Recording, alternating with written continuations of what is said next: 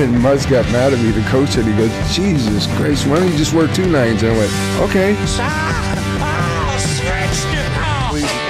Please never do that. Yep. Hello, everybody, and welcome to episode 466 of Spittin' Chiclets, presented by Pink Whitney from our friends at New Amsterdam Vodka here in the Barstool Sports podcast family. What is up, everyone? The season has started. Lots to talk about. We're in Boston, got the gang together once again, 2 weeks in a row recording together. Let's start it. Paul, Biz Nasty, Bissonette, the traveling man. What's shaking? All right, you're fucking humming right now. This might be the best start to the season I've ever seen this guy have. He's feeling himself. And I love he looks it, good and too. I love it. I Looks love great. it. Too You early. look good. Maybe almost put a little weight back on as definitely opposed did. because Yeah. you went through that huge weight loss without working out or anything, which was somehow a miracle. But Anxiety. yeah, I got to pump your tires too. Well, Biz, go ahead. What have you been up to? No, I want to hear this story you got. So I went to the BU U.S. National Development Program game Saturday night, and USNDTP put a beat down on my Terriers. 8-1, dude. Cole Iserman Hattie. Cole Iserman is a freak. I'll say that, like, the team, you know, BU's had a little tough start. They lost to UNH Friday night, then they had the exhibition, kind of a tough showing. Their 2 backups played, so it wasn't the starter, but it's a little bit of a rough start in terms of being #1 preseason, but a lot of hockey left. You'd rather have it happen now than in March. So you jump on the wagon and Don't all even this bring it up. Don't even bring it up. Well, I said I'm going to end up getting like fired and be like George Costanza. Like, I don't even work here. So no, it's the story's more about after the game. Matt Gilroy, who's a good buddy of mine, he played in the NHL a while and in Europe with Tampa, right? Yeah, he was with Tampa. He's with Florida. He's with a bunch of different teams, and then he was at BU after me. But then when I was over in the KHL, he was playing over there. So whenever we'd play each other, we'd have dinner and stuff like that. He's now the assistant coach of the under-18 team with Ryan Bork, who's Ray Bork's son, Chris's brother. They're the 2 assistants, and got to meet the head coach and talk to the team a little bit. I just went in and just talked to him for about a minute, and then went around and shook everyone's hand. And as I'm walking out, they said, "Where's RA?" But a couple guys yelled it. And I said, "Holy shit, you guys RA fans?" They're like, "Fucking rights, we're RA fans. We got to meet that guy." I said, "This guy is buzzing So right even now." the kids love him. The kids love him. And then after, I was talking to like 4 or 5 of them just for 10 minutes, and they were just asking me all about RA, asking me where he came from, what his story is. They need to meet him. What if they want him on Sandbaggers. I said, Jesus Christ, these kids, they didn't even want to talk to me. They were like, "Get the fuck out of here. Where is the Rear Admiral?" Giving you the dead fish. Where's Rear? It's like, buddy, shake my fucking hand. Won't even look me in the They'd eye. sniff his fingers And then before they're they like, shake your hand how properly. did he get the name Rear Admiral? I was like, we'll leave that one out. I saw the coach looking at me, but no, it's the season of RA. Yeah. The guy's coming out hot. I mean, he's got those, I don't know what's next to him right there. They look like a couple Kleenex? Yeah, the Kleenex. That's okay. So as long as there aren't boogers on there. Oh, sorry, no boogers, just a little. All right. Well, it's just needless to say, you're feeling yourself, and I love it. All right. Big gambling Sunday yesterday too. Yeah. Of course, I didn't post any of it, but like I've been so bad, I'm not going to post more losers. But I think it seems like the more I post, the more I lose. Yeah. I had a pretty nice day. Pretty much all football too, which is America. Isn't it an Asian thing where they have the year of the tiger, the year of the dragon? Chinese. I think every year is a year. Like the year, there's a Chinese year of New the Year. rat. I'm always like, that ain't a great year. Nah. Snitches. I mean, if you're born, like your year's the year of the rat. It's Yeah, like, not that's great. what I'm going to be. That's what when Grinelli was born. Year of the When's rat. the year of Splinter? The warthog. Yeah, the year of the warthog.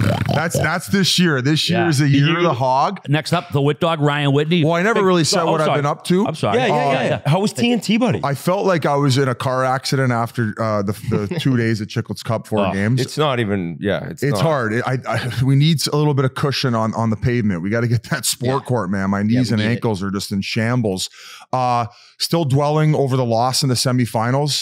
Definitely talking amongst the team. No, but I am a little bit. I'm embarrassed. Like people even online are like, "Buddy, you stopped drinking and you train for a month and you can't even get out of the fucking semifinals." No, it's embarrassing. One quote was like, dude, you haven't drank. All you do is work out. This was like the year of Big Deal Selects, and then you lost to a bunch of plumbers and carpenters that never work out and drink all the time. So it was a pretty good point. So after some more thought and a great interview with Kevin Dahlman, which will be dropping probably in the next month, I think next year we're going to roll the same lineup, but we're bringing in the Russian gas. He went to the KHL. You've had your experiment with it. I think that if we have the Russian gas, it will help with our old legs and help us cruise at least to the finals for a rematch against Noseface, because that's what the people wanted and they were let down. Aside from that, got over it, got to go home for a night, see my folks, and then it was off to TNT and a great first broadcast. We had the 5-man panel going, got to hang out with Wayne and Hank, and it was cool because we got to watch Bedard, who's now, you know, one of the faces of the league and going to be this generational talent. Great start for him, and I'm sure we're going to get into it, but also to hear Wayne's thoughts on it, because he went through that exact same process of coming in and mic in your face, all attention, all eyes on you. And so to get that broadcast there and then to talk about mushrooms later on in it was a dream come true. I was laughing out loud on my coach. I'm like, I think this guy will never ever be told what he can and cannot say, because he's talking about microdosing with the great one right now on TNT. It was so good. I don't even think he knew what that was when I said it. I don't think it, you know. But briefly, what you just said. So Kevin Dahlman, I don't know when he'll drop, but I'll just maybe tee everyone up and preface it with the most in-depth, like 5 to 6 minute description of Russian gas. We've always talked about it. I think so many people are interested in that aspect of the KHL. He went into a deep dive on exactly how it goes down, the feelings they had, some funny stories of other guys doing it. So whenever that drops, you'll be interested in that one. Yeah, it was a great. What's wild is like the different ways we've heard that Russian gas being ingested like four different ways over the years, like a shot, like the gas mask, whatever he described. We won't spoil. Like it seems like my gas example was the IV, which I think was. I don't even think the doctors over there know. They're just experimenting. No. With yeah, you. they're like they got a broomstick and a huge bowl, and they're just like Dr. Kevorkian, like a frat, fucking going to town. It's legit. Like, who's the guy from Breaking Bad? Walter White. Walter White. They're just mixing it up rando in the back. And but they dress like Jesse Pinkman. Yeah. Like a fraternity mixing like cuckoo juice for their frat party. Yeah. So take a shot of that. The Wit Dog, Ryan Whitney. What's going on, buddy? Not much. As Biz said, I mean, coming off Ireland, Rome, and then, you know, Chiclets Cup, it was one of those things where I got home, felt horrific. And, you know, any parent out there will tell you, you come back from like a guy's trip, or for any of you ladies come back from a girl's trip, you're just pushed right in. You know, it's like, all right, you got it's kid time. And so I came home and I was just a wounded man, I'll say. Now, the problem is I was texting my friend, I can't stop drinking. I'm on a little bit of what they call a bender right now. And that pretty much started in Ireland, into Rome, into Chiclets Cup. And now I'm home every night. Like I'm opening up a bottle of wine. Well, you're Mr. Pink Whitney too. It's hard, right? Or pouring some Pink Whitney. Yeah, my face is going to be the official color of the bottle very soon, like permanently. So it's one of those things when you're on just like drinking a lot, it's hard to get off of it. Yeah. So I think right after you guys leave, so Wednesday morning, because I'm not going to stop like tonight and tomorrow because we're all here. Right. Wednesday morning, I will just do that like week cold sober, start eating better. I haven't had a salad in a month.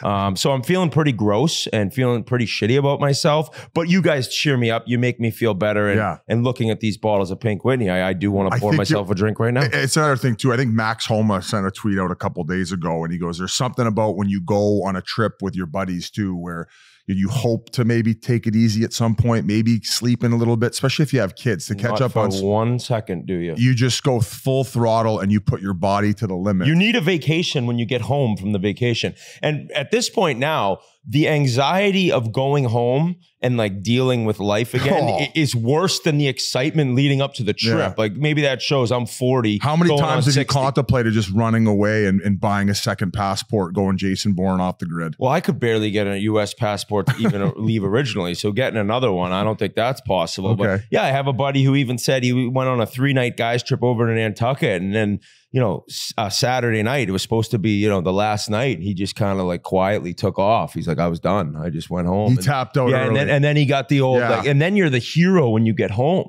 right? Like, oh my God, you came home early. So it's kind of a win-win. You get away from the madness. Thumped. Yeah, that's the problem. You walk in and you walk into a gangbang, as they said in old school. Was that old school? Yeah. So I'm excited to have the season going more than anything. And I think that having the games just all of a sudden every night. Now, obviously Sundays, unfortunately for Biz, there's only 2 games, maybe 1 game. He wants a full slate during NFL Sunday. Fuck off. But I just love, you got the Tuesday, Thursday, Saturday night, like 7 to 10 to 12 games, and you're just watching all night. The next morning, the ones you miss, you watch the NHL.com. And I'll get into the app. No. I'm going to save it because there's too much positivity in this room and around this league right now. So we'll get into that later. The NHL.com little 5-minute recaps of games is awesome for the ones you miss. You see all the goals, you see all the big hits. So at least if you don't catch a game that night, you can watch the next morning. The Jays do a Jays in 30.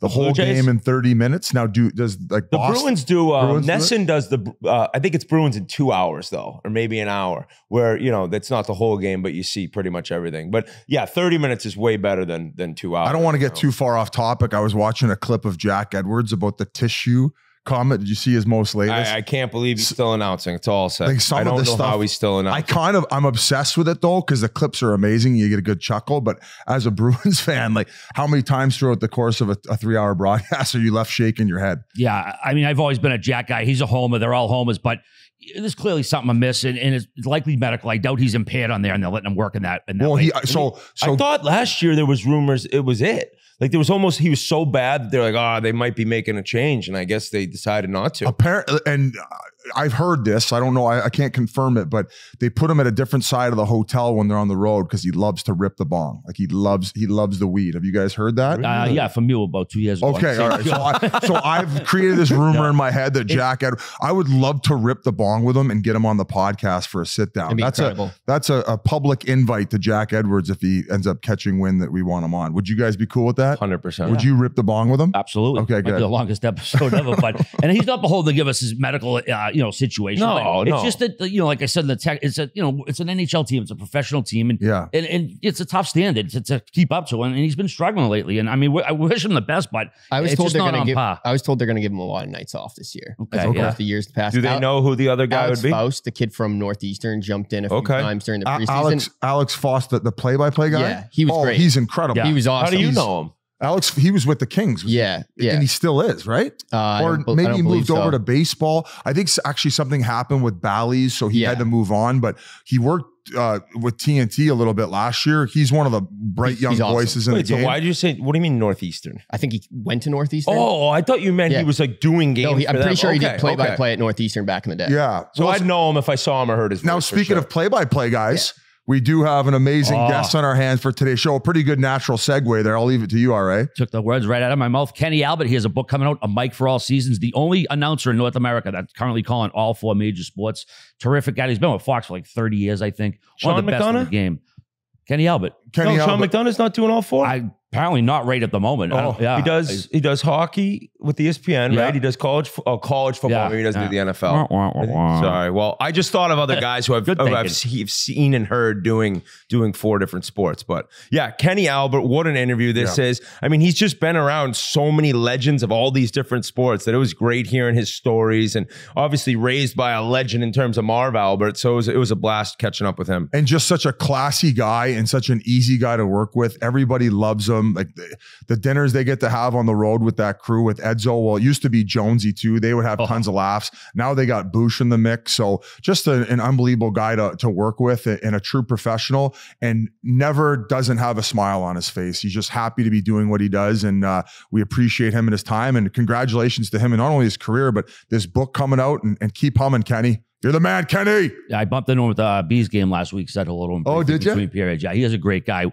Can't leave out our producer, Mikey Grinelli. What's going on, big guy? Not a lot for me, but a lot for Chiclets. Big couple weeks for Chiclets here. We got the Big Deal Selects video dropping on Wednesday. The following Wednesday after that, we have the first episode of Chiclets TV. So Chiclets TV is going to be a new rebrand on how we film behind the scenes and kind of everyday life of Chiclets.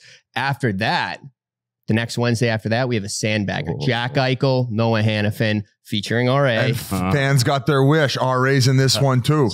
Some of them did, I guess. He's physically there. Yeah.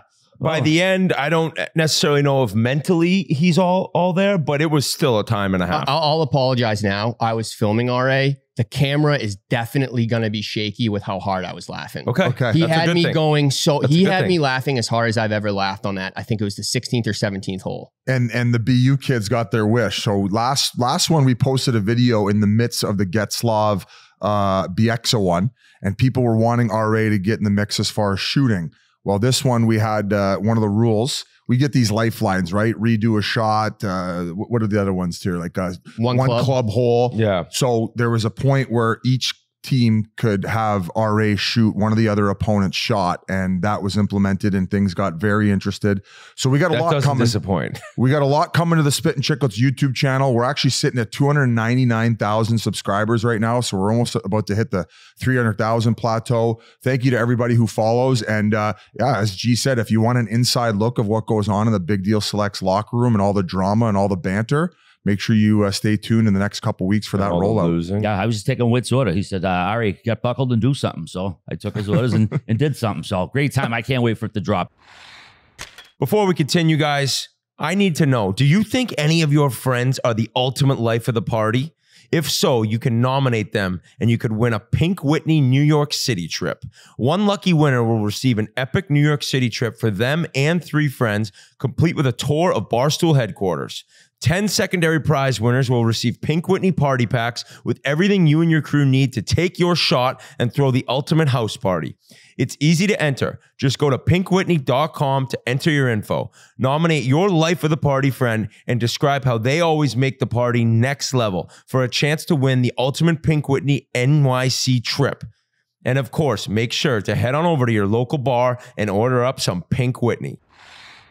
Boys, let's talk some hockey. Let's do it. Connor Bedard, obviously, that's the big story everywhere. His first game, they beat the Penguins 4-2. He got an assist in his first game. He had 21 minutes, 29 seconds, 10 shot attempts, 5 on net. That iconic photo of him and Sid at the face-off, that's going to be in the Hall of Fame. How about Kelly Sutherland, though? Have you ever heard a ref say something like that before, guys, with generational talents about to square off? I thought that was one of the coolest things. Last year, they started that. Yeah, like, let's get it on. It was even like goofier last year, I think. I don't remember exactly who the ref was or what was said, but it was a little. And then this year, he actually personally said, well, I think he said, welcome to the NHL, Connor, or something like that. Yeah. And Sid's like, drop the fucking puck. Yeah. And Sid won the face-off. He worked them.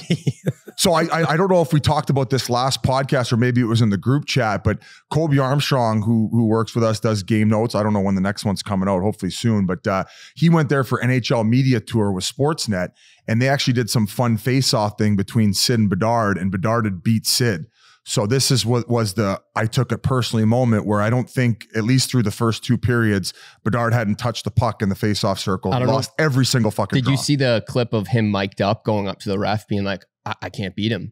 He's like, I haven't won a face-off. I haven't even come close to beating him yet. And don't put it past Sid in the competition preseason. Oh, yeah. Just be like, I'm going to let him have a couple. I know warfare. I got him first night. I'm not going to show him my A stuff. Yeah. I'm going to show him my C- stuff and then just snap him back on him. I'm surprised he didn't give him a fucking bag tap off the opening one, right in the junk. Just whoosh. I'll say this, though, that I'd only seen Connor Bedard play World Juniors. And I remember seeing him play under 18. It was in like Frisco, Texas. It might have been under 17. So I knew about the goal scoring, but I always kind of thought of him as just a straight up pure goal scorer, which he is, you can tell. I didn't know, like my first thought after the Penguins game is like, he's all that. Like it's the creativity, carrying to the neutral zone, didn't know he was that good, like kind of a human breakout in terms of getting it and just immediately creating space for himself. The hands, the vision, like he could have had in that first game 5-6 points. Yeah, he was around the blue paint a little bit too. He was like, he basically, the first NHL game you see him, you're wondering, you're like, this is a guy who's going to get 80 points this year. I think he's going to have a point per game if he's healthy, no doubt. Yep. I think that he's going to be a 100-point guy, 50, 60 goal guy. Like he is actually as good as advertised. And I know some people are like, oh, wasn't that impressive? Like that you didn't watch close enough because he looks like a seasoned vet out there, minus the face-offs. And the game comes so naturally easy to him. Added to the fact that he's a psycho in terms of being a professional, his diet, no drinking, all the things we've talked about. Yeah. It is a generational talent that I cannot wait to see play the entire year out. I think most players who come into the NHL soon realize face-offs is one of the hardest things to get. Sid was brutal at the beginning. Sid was not very good. And then also you tend to get a little bit more of the advantage when you're a vet in the face-off circle. I remember when I was picked up by Phoenix and we played San Jose so much, Thornton's stick would literally be in the middle of the face-off and he was playing tummy sticks with the linesman where Boyd Gordon would have to take draws against him and be like, what the fuck is going on out here? Where Joe is just laughing, cruising up ice, knowing that he gets to cheat a little. But overall, they released the analytic numbers as far as how many times he was carrying the puck out of his own end, as you mentioned, like a one-man breakout, how many zone entries, and just really poised with the puck. Probably the one thing that stands out right now is maybe for how small he is, the lack of speed, where he seems to be normal speed compared to everybody else. But that'll come also with age. But you could tell he's so smart at getting into the areas where he can expose certain passing lanes. So the brain and the neurological play is really where I'm so impressed for how young he is right now. And you mentioned quickly, sorry, the point of game. Sucks that he's now lost Halsey. Halsey's playing tonight, buddy. He's playing. They said he was fucking week to week or month to month. And that Brandon Carlo ran him over in the second game against Boston. He went off and it looked like one of those shoulders because he's kind of had his arm to his side. I was like, fuck, like Halsey. An AC joint or something. And then apparently I just was listening to the radio that he's going to be going tonight. So look, that is huge for not only like Bedard, but the entire Blackhawks team. And how about the stat of Halsey? I think you said, what is it? He's assisted on like 5 first overall picks, first goals. Yeah. So he's been associated to teams who have had the first overall pick, 5 times? I got it right here. Yeah. Well, Bedard scored his first against the Bruins. 2010 number 1 overall pick. Taylor Hall got an assist on it. He's now assisted on the first goal for 4 different number 1 overall picks. Ryan Nugent-Hopkins, Nico Hischier, Jack Hughes, and now Connor Bedard. That's insanity, right? And he could have had McDavid's, I'm sure. He did a little media today, and he said, this is interesting because I know you wanted to talk about this. He said it can be a little, in regards to Connor Bedard, he said it can be a little much at times. He doesn't say it, but we all feel like it is. This is Halsey? Yeah, it's Taylor Hall. Okay, so this is another talking topic. about the media and constantly being bombarded, and this was to be expected. Actually, Jeremy Roenick had some interesting comments like, hey, it's a little bit of overkill right now.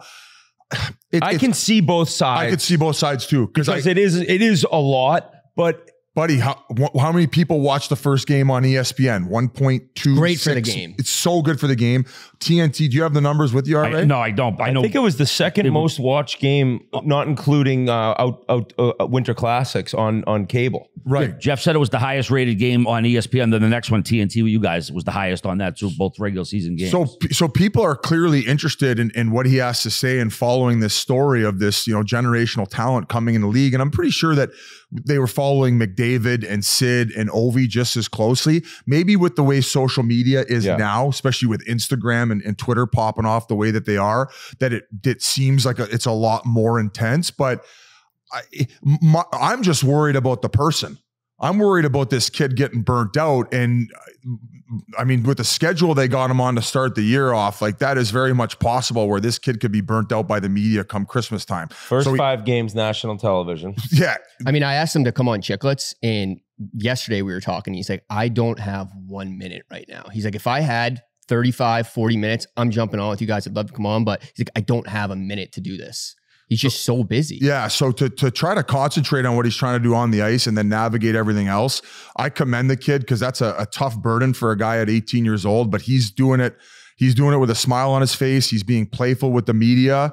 And I do not envy that for a second. And the good thing is your moments of like release and being able to relax is actually during the games.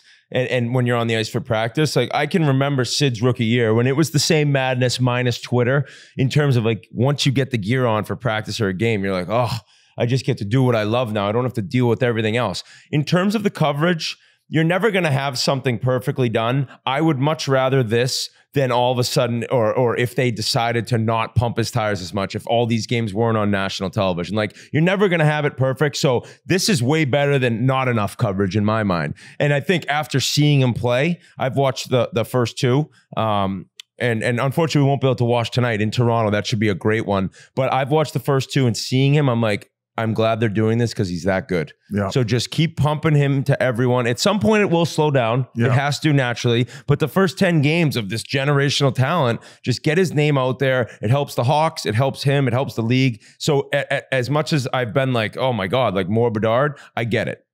2 other things that we need to mention. The boos from the Montreal Canadiens fans booing Connor Bedard, which is fucking hilarious.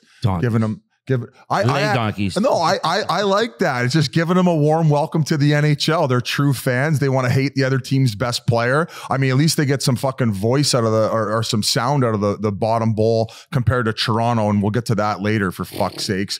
What does Austin Matthews have to do to get you guys to throw a fucking hat on the ice, pull a rabbit out of his ass? And then what was the other thing Bedard did? Oh, no bucket first game. Took the First fine, yeah. Took the $2,500 ching ching. He doesn't give a fuck. Not at all. Another note on that goal. Wait, I know you sent it to the group. I had it. His first career goal came 26,533 days after his great uncle James Bedard scored his first career goal against the Bruins as a Blackhawk. It was the only goal of his uncle's great uncle's 22-game career. So Connie, you're on the clock. You got to beat your uncle. Yeah, there you go. Maybe he sticks around after practice and keeps shooting just to wait for the media to get the frig out of there. So they won't outweigh him. They won't leave. Outweigh him. A couple more numbers here. Obviously, 3 points in 3 games. Face-off percentage 26.5%.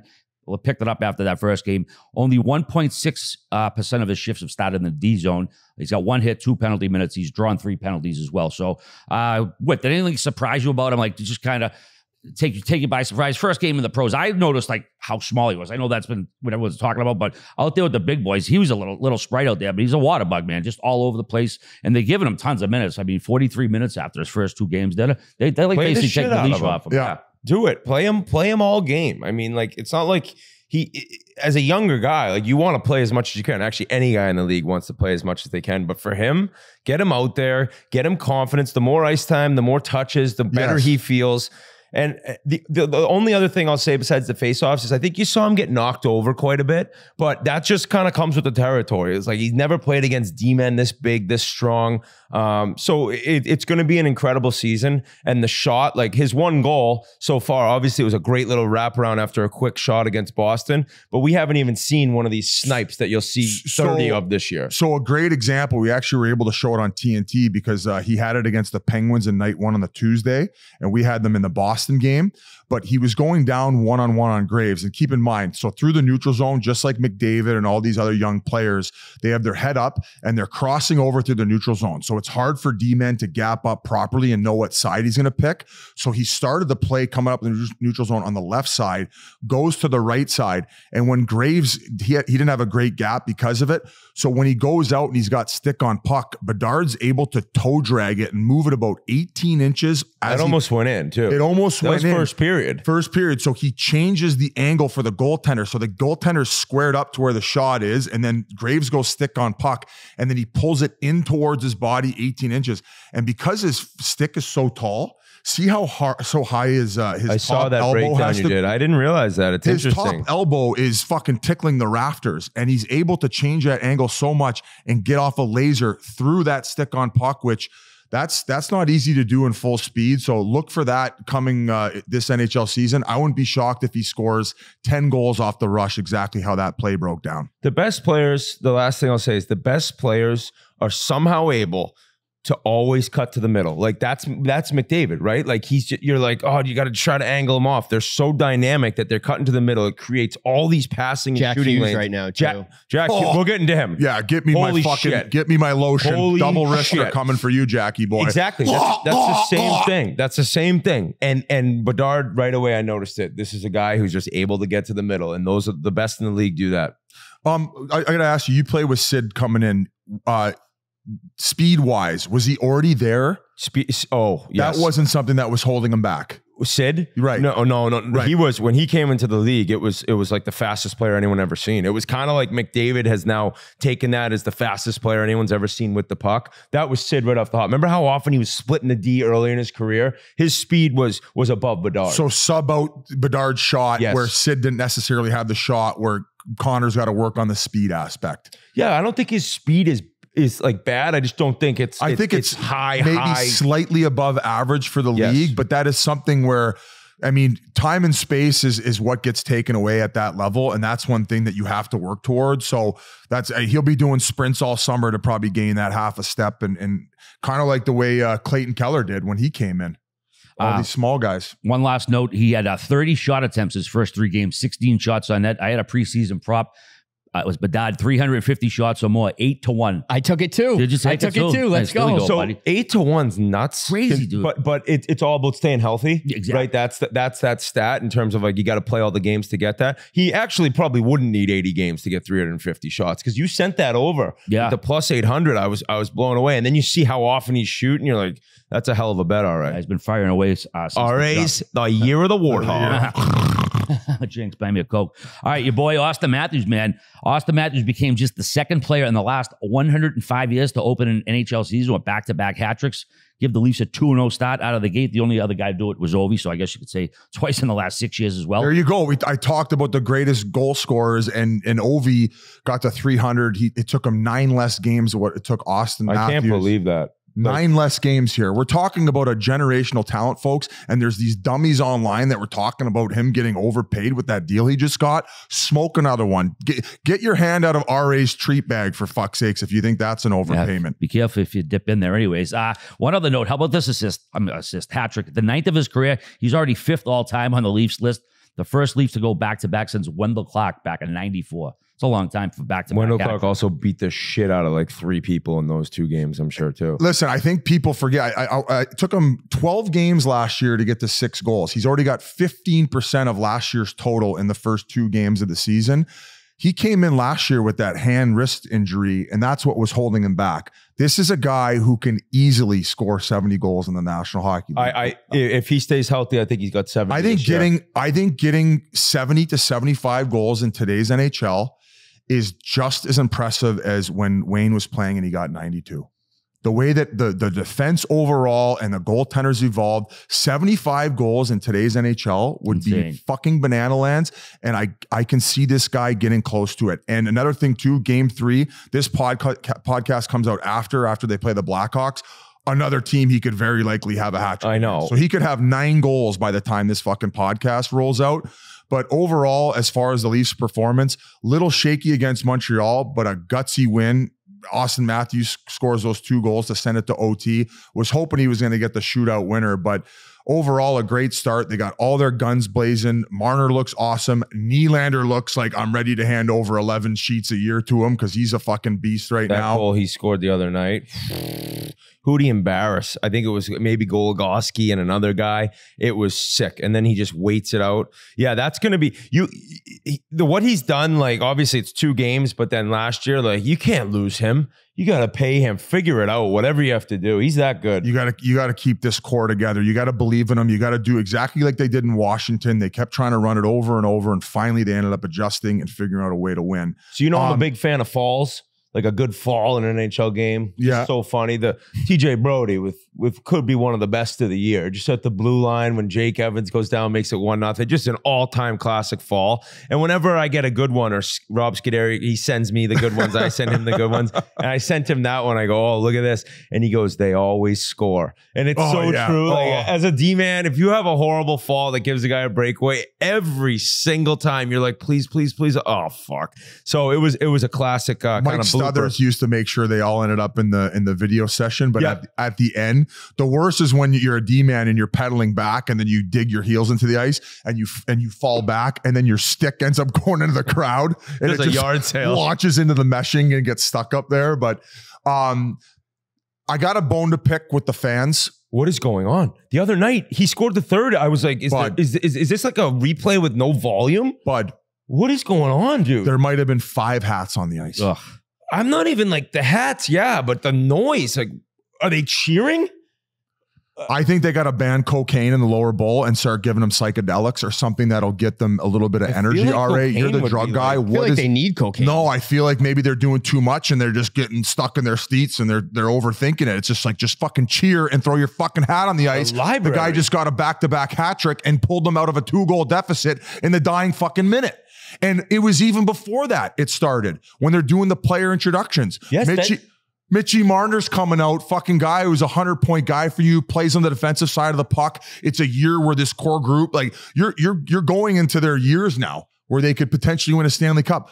I don't even think the people stood out of their goddamn seats. They put their claps together. It's a tough atmosphere barn. It's the yacht club. It's nuts. And you've said it for a while now, but watching the other night, I'm like, beginning of the year and just silence. The silence is deafening. I think what they need to do is they need to swap out the upper bowl and the lower bowl for one game and see how it plays out. Get the hardcores who can only afford the upper bowl seats to get down below, and then send all these fucking suits up top to go do the fucking coke off the ugly granite in the upper deck.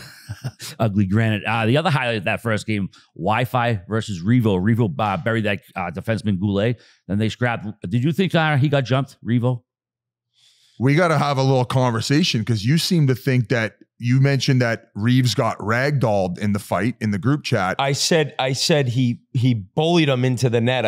I believe what I wrote. And okay, so jump, like I don't necessarily think it was a complete jumping, but it definitely was. He had his gloves off before Reeves knew it. Does that count as a jumping? You're a fighter guy. Listen, is that a jump? That is a full on jump. All right, I take it back. Getting the advantage early on.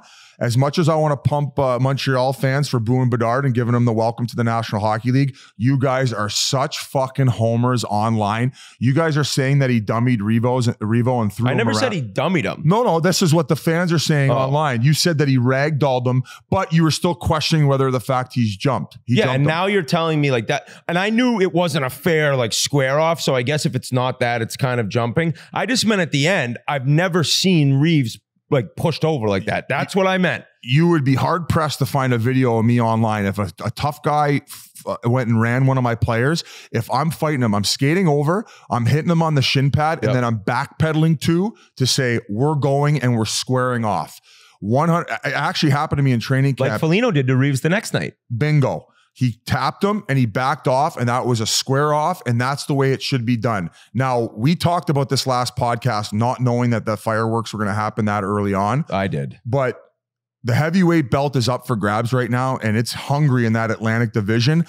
They're fighting every game from now on, especially with, can we roll Revo's comments? Yeah. I kind of want a rematch with Jack. I mean, yeah, I don't like getting jumped. I don't know if I've ever really jumped anybody. If you want to fight, just ask me. I'm always around. You know where to find me.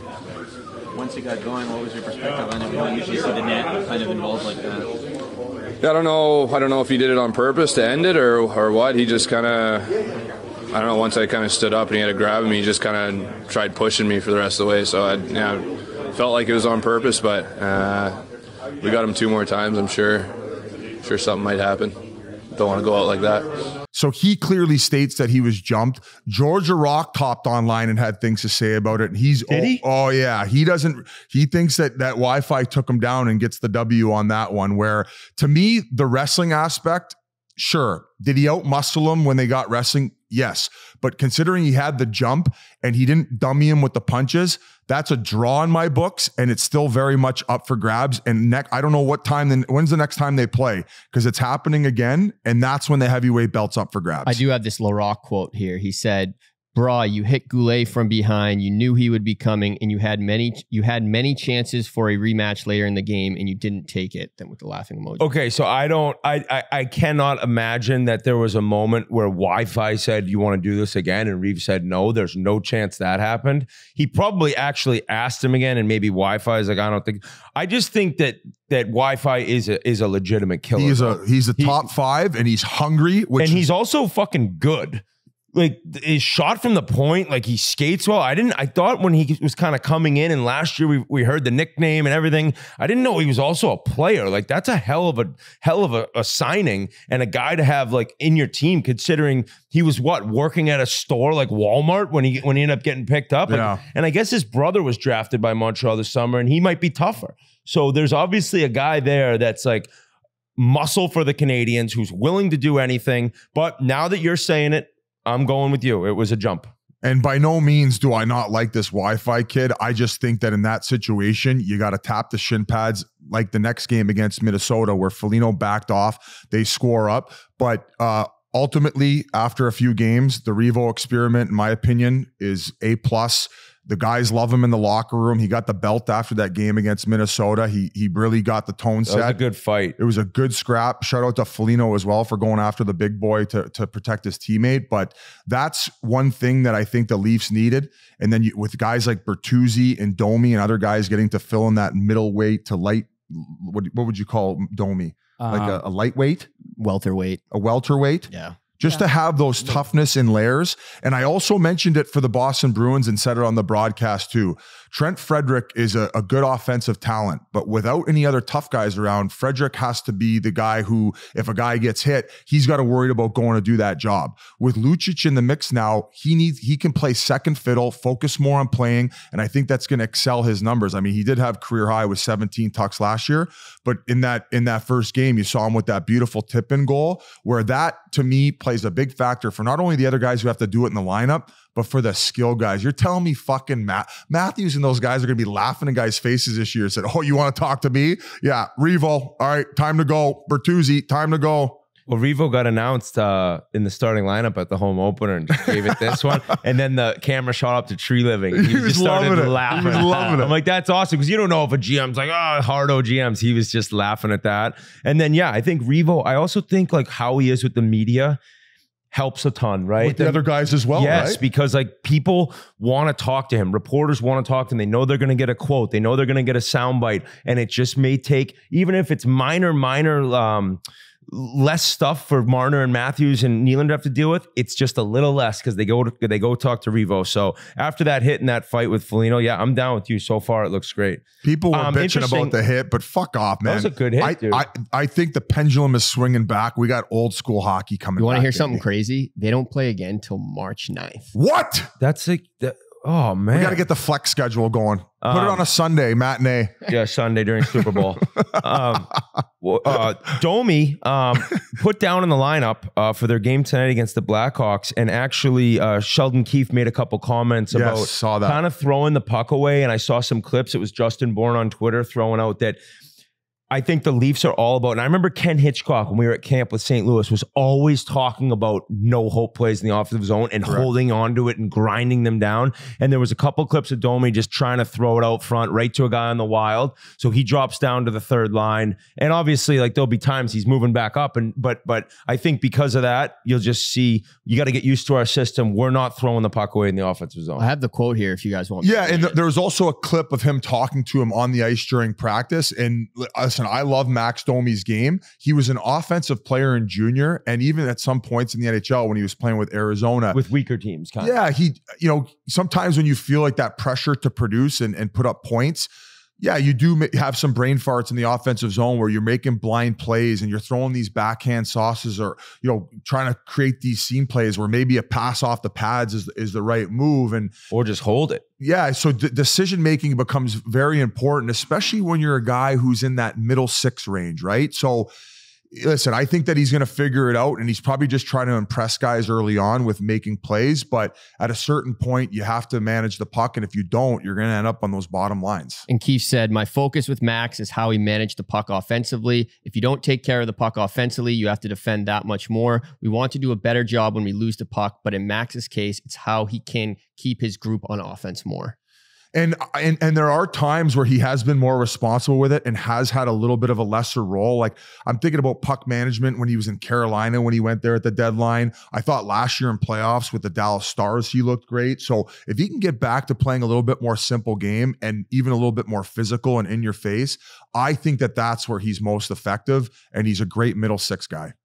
After the game, Revo and Foligno got together. She had a hug and but Foligno got to catch up with Revo's kids. That's from Mike Russo. Just, perfect example of guys leaving it all on the ice and still boys. That's when tummy sticks is okay. You get all the junk out of the way first, and then you can play a little tummy sticks. Not done with the Leafs yet. They thought they had a new goal song for this year, Biz. They got rid of the Hall & Oates. What was I can't think. Making My Dreams Come True. Yeah, Make My Dreams Come True.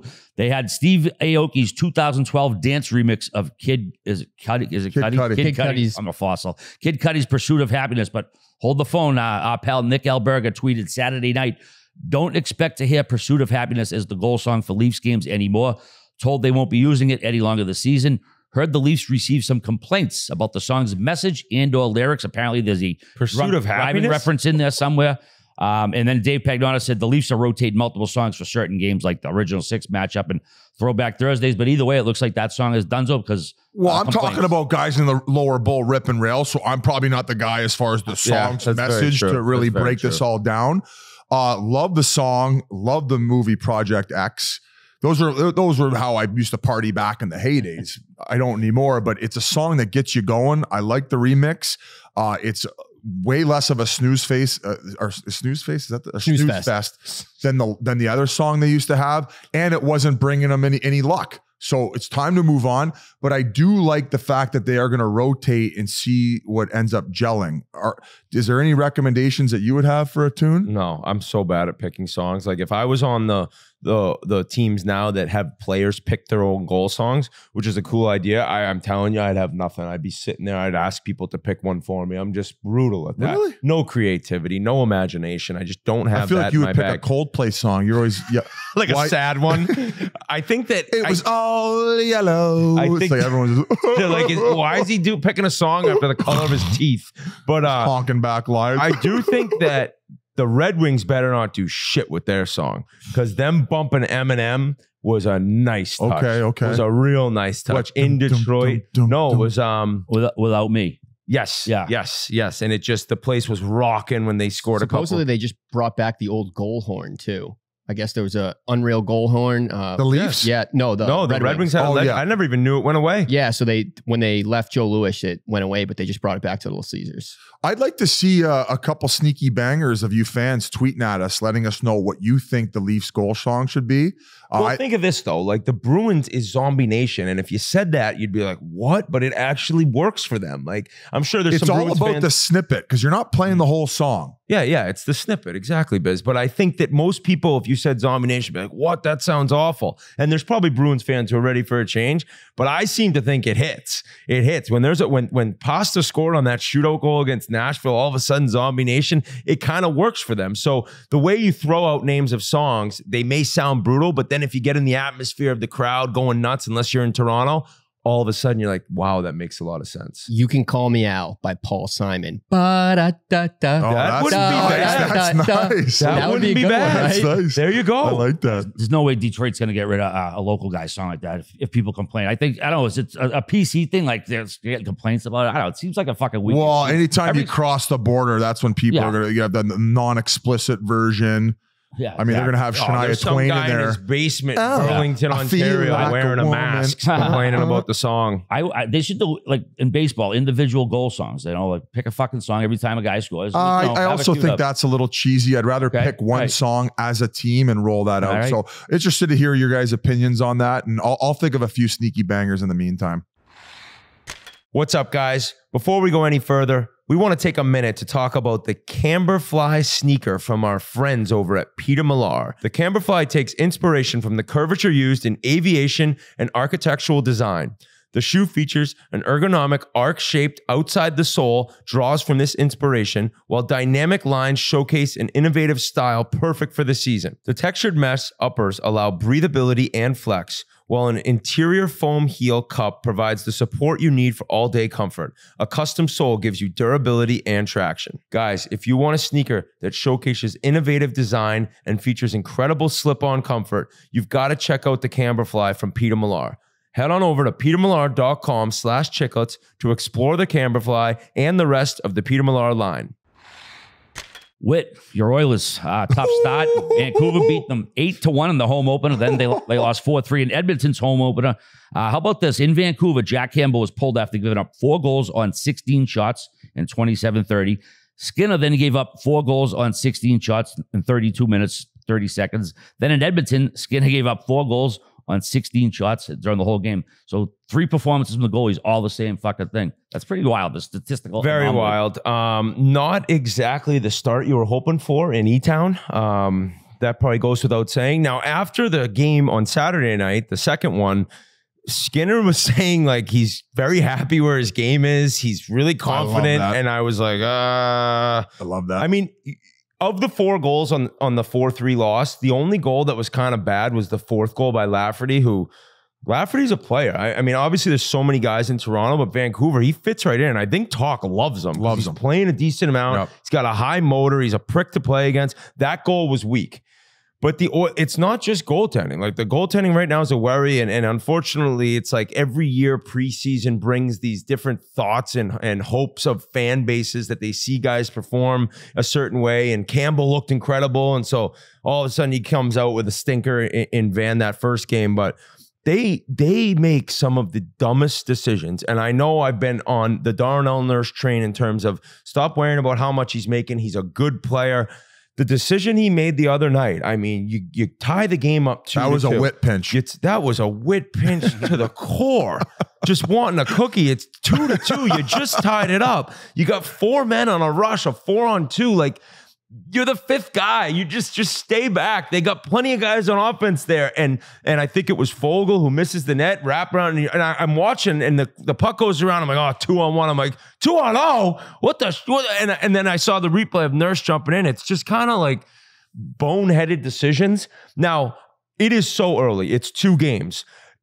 The problem with a start like that is like you got to win the next one. You lose 3 games, then the noise gets louder and louder, and the fan base gets worse. Trade McDavid. And after they had the 8-1 loss, I think they had to do a signing at the West Edmonton Mall. No, that clip was real? Which one? Well, there was a clip that was out there where they had to sign specific things, and then this might be an old clip too, but it was at the West Edmonton Mall where a kid was also trying to get some shirt signed. And McDavid's like, I can't. And then the kid turned around and goes and throws it in the pond that was right behind them where they were signing. Now, is this an old clip? Gee, I didn't even see this clip. It might be an old one that's been recycled, but the fact that they had to go do a signing after that, hey, what's going on with the power play? Oh, yeah, we're working on it. Well, the power play, I mean, they were 2 for 7 Saturday night. So like the power play last year, the greatest power play ever. I'm not really worried about then. That part of their team, it's just, you got to get some saves. You got to just get smarter hockey. Like you have to be willing to play like a boring style when you're that team. Like if you're not McDavid and Nuge and Leon, it's like you got to understand your role and just get the puck in, play in the other team's zone, because defensively, that's not their strong suit. I've never said they're a great defensive team. Yes, I picked them to win the Stanley Cup, but at the same time, I understand like you're going to have to really change your game at certain times of the game specifically to be able to win in this league. You can't just win on the power play. Like personally, sometimes I'm a fan of the early season struggles. And when Pittsburgh ended up winning that first cup, they were not very good in the first half. I think they ended up. I was still on the team. Well, they ended up moving on from Terrian and getting Bilesma in, and then they ended up going on this run. So they're going to have to figure things out because that's a tough division too. Pacific has always been weak the last couple of years, and all of a sudden might be the best, probably the best division right now in hockey. I have 5 teams coming out of the Pacific. Now I'll ask you, if this continues and things are rocky after about 25 games, I mean, we didn't bring this up in preseason. Could you see them potentially moving on from Woodcroft? It would. You'd have to be around Christmas time. And that's not a knock on him. You'd have to be around Christmas time really struggling. I mean, if you look at his record since he became head coach, it's very impressive. I understand. And sometimes the decisions get very difficult. But when you have this type of group. I'm not even willing to address it yet. Because, okay, fair. Because it's not fair after 2 games to go into a complete I'm not trying to mode. kick up dust either. Oh, I know you're trying to kick up dust with the oil. No, I'm not. I know you're trying to fucking pull this shit off right now. Anybody listening right now, I'm not. Because I'm saying pressure is so high where if you get out of the gates after, let's say, 25, 30 games and you're playing 500 hockey with this group and the expectations that came in, I'm sure some of you Oilers fans are saying, I look more towards the GM for maybe the Nurse signing, not addressing the goaltending situation where last year they signed Campbell, but a decision has to be made at a certain point. If you're not getting the production out of the group, I wouldn't even know what type of coach they would bring in and who's on the market for that type of thing. Babs? Well, Biz, here's the thing. There's about 8 to 10 teams that you could kind of say the same for. I mean, obviously, like there's how many with expectations as high as Edmonton's? Toronto. I mean, if they ever were like struggling around Christmas, I don't know. They just re-signed Sheldon Keefe, but it's like I just think there's a lot of teams that you look at and you think if they're 500 at Christmas time, the coach could be on the hot seat. Every year we see in this league 5 coaches fired, right? 3 to 5 coaches. So it's a fair question, but it could be asked to anyone. The other thing is too, is people are also like, we're 2 games in, stop hitting the panic button. But we're doing a show where we kind of like have to talk about what's happening. But I agree, it's so early. It's so early that it's really hard to get too overwhelmed by any slow or fast start. In terms of the Oilers, though, Matthias Ekholm, he came over. I think they were 18-1-2. It was this amazing run after they acquired him at the deadline. He played with Bouchard. He really helped his game. He was the perfect number one defensive for the Oilers. He didn't get any preseason, right? And he didn't play in the opener, and then he plays Saturday night in his first game. It's like, you don't have the runway. You don't have the beginning of the season to get out the kinks. So obviously when he finds his game, that's an enormous thing for them. You got to give him a little bit of time. He was the one who got beat by Lafferty on that fourth goal. I don't think that happens if he's feeling a little bit more mid-season form. So I'm not going to get too rattled right now. Obviously, like, the first game was embarrassing, but that's just a blowout. It sucks when it's the first game of the year. If that was in January, no one says a word. The second game, their start was actually what I'd really hoped for. They came out flying. They came out buzzing. I think they had over 40, 45 shots. Yeah, they dominated all that stuff, it was Casey DeSmith was battling. He made some unreal saves. So it's like they played definitely good enough to win that game. It was the Nurse pinch and just not getting a win in the home opener that really sticks out. We have to give Vancouver, because we haven't had much positive things to say over the last couple of years. Dude. Buddy, Pedersen. I know. I'm going to fucking eat my shit on that one. I said 9.5 in that range, and maybe question how he plays on the defensive side of the puck. Some people were saying he had a couple votes for the Selke, or not the Selke? Yeah. The defensive one last year. But overall, he's trucking guys right now. Yeah, he's making plays. He's battling his dick off. 6 points, 2 games. And at this point, it's looking like 11 million, 11.5 even. He made a great.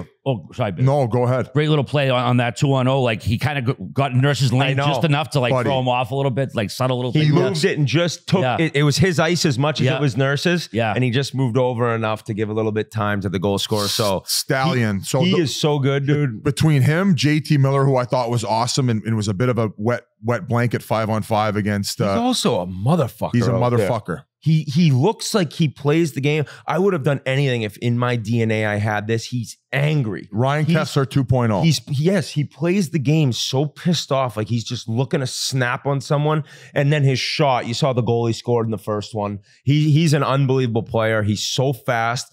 Great on faceoff. So I said if Vancouver gets in, Pedersen's going to be up for MVP. And I think with talk and how much they respect him, and if they get the goaltending like DeSmith showed, and it could be a surprise season. And Quinn Hughes, just so cool, calm, and collected. He can give you 28 minutes. He's a freak. Totally makes sense that he was named captain. It could be a very exciting year.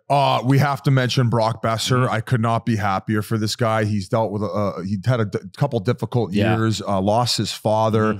Obviously struggled a little bit on the ice. I don't know if that was a result, but obviously a lot of things happening in his personal life. So for him to open the season with 4 goals, apparently he trained his balls off this summer too, and really came in looking to make an impact. And I couldn't be happier for the guy, because he's one of the nicest guys going to. Texas hat trick. Thatcher Demko, I don't know if he was at the Chiclets Cup or not, but he had to leave the game with 12 minutes left, puking in his mask. No, so there was a flu's going around. The flu was going around the team. So just overall, for the first 2 games, and the mindset coming into the season for talking that group to battle through that and get 4 points, just a gutsy overall performance. Demko puked in his mask, had to leave that first game at the end. So shout out to that team right now, man. They're battling their dicks off, and not the easiest of situations, because they don't have a great arena situ in Vancouver. What do you mean? They're not practicing at their regular rink all the time, so they're constantly having to do the dressing drives. They're practicing at UBC. They're practicing. They don't have a practice rink facility? They don't have a practice facility right now, and that arena's normally sold out for concerts and stuff. So they had that going on for them. That's a pain in the ass. Pain in the ass. They did a little bit of training camp over in Victoria, but had that first home game, and now they're on the road for 7, the first of which was in Edmonton. So now they're going out east to Florida. So a very difficult start as far as scheduling. If they can get 4 of these next 6 on the road, that's a perfect start for the Vancouver Canucks to get their confidence back. And then all of a sudden, I might regret not taking them as a playoff team. And staying in the Pacific quick, because I know we're kind of hopping around. Yeah. Vegas.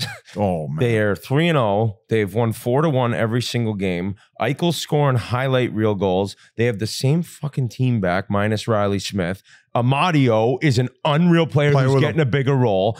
They are like just the fact that they're like kind of like not brought up in terms of like powerhouses going into the season. And maybe that's an understatement. And people were like, Vegas is the same team. I thought it might be maybe a slow start, but 3 games, they look so good. They look like the best team in the league. I know it's Gary Lawless and he works for the team, but he said Kelly McCrimmon's probably one of the smartest hockey minds in the game. And just with these sneaky pickups, that Mike Amadio, I play with him in the AHL. He just has something that you can't teach where he skates pretty straight up. So he's always scanning the ice. And when he's got the puck on his stick, it's almost like his heart rate drops. He just doesn't have that, when guys pick it up and all of a sudden they're like, 180 heartbeats per minute. It seems like he could slow everything down. So just a sneaky great player. Helped me, or actually he wasn't there when we won the Calder Cup, but I got to play with him when he was with the Reign with the LA Kings. And he's just an awesome player. And as you said, man, they only lost Riley Smith, and that was the best fourth line in hockey all of last year. So if anything, those guys could get a little bit more ice time, and they're just humming out of the gates. Also, they raised the first ever banner for Las Vegas, first time they went on a Major 4 championship. How about those rings, man? They had a little special compartment if you need to hide something while you're in Vegas. I thought that was a perfect ring for Vegas. Yeah, and they have a little mark of all 9 goals where they were scored from on the ice. The game we were at, the clincher, it's pretty unique. There's a little X, like a little X where all the 9 goals scored. And of course, Vegas being that big, strong team, there's like 6 of them right around the crease. Yeah. That's just how they dusted Florida. You mean the game we should have been on and won $1 gazillion? I should have. I'll never get over that. Yeah. Also want to say welcome back to Logan Thompson. We met him at the All-Star game. He hadn't played since January due to his injury. First game back, he stopped 22 out of 23 for the W. So good to see him getting back. Also, dude, we always talk about other team centers, but you look at Vegas, man. Stevenson, Eichel, Carlson, Roy. I mean, that might kind of gonna be one of the top 3 fucking center. I think I misspoke when I said the Kings had the best center ice in all the league when I was trying to pump their tires and pick them as my Western team. Given that they're champions and they have guys who have proved it in their lineup, and Roy easily probably the best fourth line center in the league right now, I would have to agree with you, RA. Best center depth going. And Stevenson's going to get a payday. Oh, yeah, absolutely. Brett Howden won the first Sussy of the Year pool. Got 2 games for Cream and Brandon Tanev when they played Seattle. But we got to circle back to Vancouver for a sec, boys. Connor Garland scored the first Canucks goal of the season, but just prior to that, Elliot Friedman reported that the Canucks granted him permission to talk to other teams, and his new agent, Judd, is doing just that. They need the cap room, and Jim Rutherford didn't sign Garland, so he doesn't really have any, I guess, loyalty to him, but it shouldn't be too hard to get rid of this guy. He's fucking shifty. Good. Well, it's going to be hard because he makes 5. Yeah. He makes 5 for, I want to say, the next 2 years after this year. Yeah, until 2025, 2026. Yeah, and I like Garls. He came on the scene, as a fourth liner in Arizona, finally getting his shot when there was a few injuries, and just through him forechecking and working his balls off out there, he started, climbing up the lineup, started playing in the top 6 and started getting points. And I don't know, sometimes, maybe when you get your payday, you get away from the things that brought you success. And I think that exactly what I said about Max Domi, whereas I think that if he gets a little bit more back to his old game and maybe mixed with some new scenery, he could find himself in a happy place. I think that his game has maybe tailed off a little bit since getting that contract as to what he brought, at least what I saw with the Arizona Coyotes. So a little bit more salt and pepper to get back to what brought him that original success, hounding down pucks on the forecheck, getting in those greasy areas. And I think that he's probably a 20 to 25 goal guy around that 50-point range. And for me, that's a great pickup for a Stanley Cup team on a third line role. Mm-hmm. But the problem being is there's just no cap space anymore, and he's making that $5 million tag. But sometimes we've seen it before. Guys aren't happy. They're complaining. They can't necessarily find a trade for him, but he comes in, has a great start, and it ends up all working itself out. Jake DeBrusk happened in Boston with Jake DeBrusk. There you go. There's a prime example. Yeah, but when Cassidy got left go, didn't he immediately take back the trade? But Garland would be sick on the Bruins. He'd be great on the Bruins. And where did he have success? In Arizona when Talk was coaching him. So he's got a little bit of time to work with him here, and I hope it all works itself out. And his goal was will probably be one of the top 10 passes of the season by Pedersen. He sauced it. Oh my gosh. Just over. I don't know the D, who's the D-man. Lunar sauce. But it landed an inch over the defenseman's stick, directly Bouchard? flat. I don't remember. Directly flat on Garland. It was sick from the far wall. So he's a Situate guy. That's where I'm from. So I'm rooting for him always. Absolutely. You mentioned Jack Hughes earlier. He had the big Chiclets text thread riled up the other night. He got 2 goals in that first game, 3 assists in the second game. But this kid, is he top 3 forward already, Biz, Jack Hughes? He is so sick. I would say outside of, I mean, I would probably even put him in McKinnon range right now. But outside of McDavid and McKinnon and maybe Makar, he's the funnest player to watch. Regardless of the team, just to watch a hockey game to see the things that he does.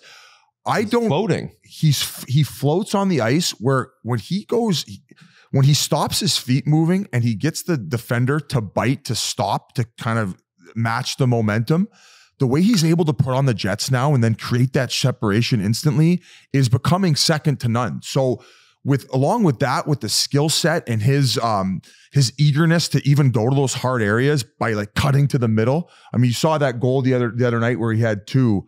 Who was that against? I think it was against Detroit. Yeah. Yep. He's worth the price of admission, and you're fucking toast if this guy stays healthy. You're going to be snipping off $300K to Pasha. I said you're that done last year. Like, I know that I've been over this a million times.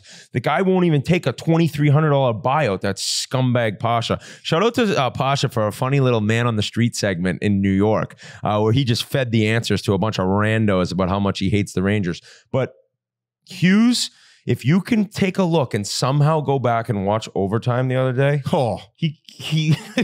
it was a one-man show. I've never seen anything like it. He could have ended the overtime 4 different times. And now granted, it's 3-on-3, which fits into his game perfectly, but the way he's skating and how quick he looks, and like, he's just so sick. His hands, you saw the assists over to Brad on 2 of those goals, just perfect sauce. Brad and him work so well together. And Brad actually had a comment, something about how obsessed Hughes is on becoming better. He goes, you don't see him in the gym much, but in terms of on the ice, his game on the ice, he's completely obsessed with becoming the best possible player he can be. And it is so, I'm with you. There aren't many guys that are more fun to watch play hockey. It's unreal. I was at that opening night game, and I was saying this to Biz last night. When you watch Connor McDavid live, it kind of just seems like he's like on fast forward. Like, he's just he's cranked up a little bit faster than everyone else. Jack Hughes now is like that. Like, every time he's on the ice, he's just like quicker and faster and getting to pucks more. And he looks like a man amongst boys. If you don't have a great gap on him, at least even from a forward perspective, where you're matching his speed early when he's coming out of his own blue line, you're toast. Like I said, he'll often stop moving his feet where he'll get the defender to, and then the minute he's got him, he just turns on the jets, blows by him. And you mentioned that overtime, he had that same cut in play 3 times, I think. yeah, where he's not shy to go to the net either. And I think 150 points is not out of the question if he stays healthy. Whoa. If he stays healthy, I mean, McDavid has never had 150. What did McDavid get last year? Not 150. What's Hughes have right now? He's got 5 points in 2 games. Okay. Yeah. So you basically have to do, I think if he's healthy, like 120, no doubt. Okay. But 150, that's a crazy. You want to bet? Well, McDavid had 153 last year. Okay. He can probably kiss the Lady Bing goodbye. He's already got 2 penalties. He only had 3 of all of last year. So that's another thing too. He's got a mean streak going right now. I forget who the defender was, but he gave him he kind of stepped over top of him after he hit him. He dragged his balls on his head, man. He dragged his nuts right across his forehead, and then he gave him a 2-handed whack, and he was barking at the official. I thought it was a little soft at the time of the game in which it was called too, but that's another thing you love to see too as a fan, where he's got his snarl and his bite, kind of like we see from McKinnon, right? I want to see a bit of a snap show. You want that drive and that intensity from your makes leader. you even better, and it creates space for you too. Even if people say it doesn't, it ends up working out in your favor. But I am interested because Devils fans Pasha and a bunch of others included, they've loved Meyer ever since he came over. I haven't like seen offensively like what he's making yet, and this is included last year, which obviously in the series against the Rangers he took that huge hit in the final game. But it's just more about like I'm interested to see what he puts up for numbers this year, and I think because he's not going to have to get those number one matchups because they're dealing with Hughes, he still should be able to produce a lot. But I haven't seen like the $9-10 million man since he's gotten there. I think that's a fair assessment. He played well in playoffs last year, didn't have the point production. But you're not playing well without point production if you're him. You're not. I understand, but even watching these two first games, I haven't noticed him as much as I'd like if I was a New Jersey Devils fan, handing over that much money for that much term. But sometimes I find like the bigger guys do take a few weeks to get into the rhythm of the season. Just a bigger body guy catching up to the pace of speed. I know like a guy like Rafi Torres, I don't know why that name just came to my head. He was a notoriously slow starter where he would have brutal camps, brutal first 15 games of the year where coach was like, wake the fuck up. Why is that? Why do you think you just got to get the train going? Yeah, But why you're saying the bigger guys though? Like why is it bigger guys, do you think? I just think that I feel like at the beginning of the season, like it's harder to play, I guess, more physical because they call more penalties. I feel that it takes you maybe a little bit longer to shed some LBs to kind of catch up to these little water bugs that are out there. And I just find that it's notoriously guys who make their money in harder areas where it takes them a little bit longer to get going. What an answer by me to put on the spot. Great answer. Good job, buddy. Pat me on the back, please. Thank you. Of course, all three Hughes brothers are in the league right now, but this is the first year, Biz, since 1976 without a Sutter brother or a son either playing, coaching, or GMing in the league. First year since 76 wrote a Southern in the league. Yeah, they got to get that sperm bank working back again on the farm. Also, Friday, that same game, your boy Logan Cooley, 2 assists in his debut along with 2 shots. The second was unbelievable. The no-look backhander to tie the game up. And did you see the Coyotes? They got a new game belt. They picked up either a rugby ball or an Australian Rules football ball, and that's their new game belt. Yeah, Kells ended up giving out to Cooley. I thought Cooley looked awesome. He ended up finishing the game with 1 assist? 2 assists. Yeah, 2. Yeah. Okay. Yeah. I think you just mentioned that. But aside from that, he was also making other plays that could have ended up in the back of the net. Like even that shift that where Schmaltz ended up scoring on the short side, he had a few dishes in the midst of that. So as far as a young guy coming in, man, this is a guy who's going to get plenty of reps because he's playing with the Coyotes. They're going to want him to develop. He could challenge, and you've been barking this since training camp, G. He could challenge Bedard for the Calder Trophy. Yeah, absolutely. I 100% believe that. And I also think if we're redrafting that 2022 draft class, I'm drafting him first overall over Slavkovsky any day. I mean, I know it's still early, but like I love what I've seen from this kid. Slavkovsky's hurt all the time. Simone Nemec went too. I don't know. I just feel like Logan Cooley would have been a better first overall pick. And I've always talked about Armstrong's ability to draft and develop. It could have been easy to go after the dangling carrot in who went Slavkovsky. Fourth. Who went fourth? Shane Wright. Shane Wright, right? Everybody, Shane Wright was going to go first. Oh, and all of a sudden he's available third. And he was adamant that he had his guy in Logan Cooley. So shout out to Armstrong for taking him. And then he was able to get him come out.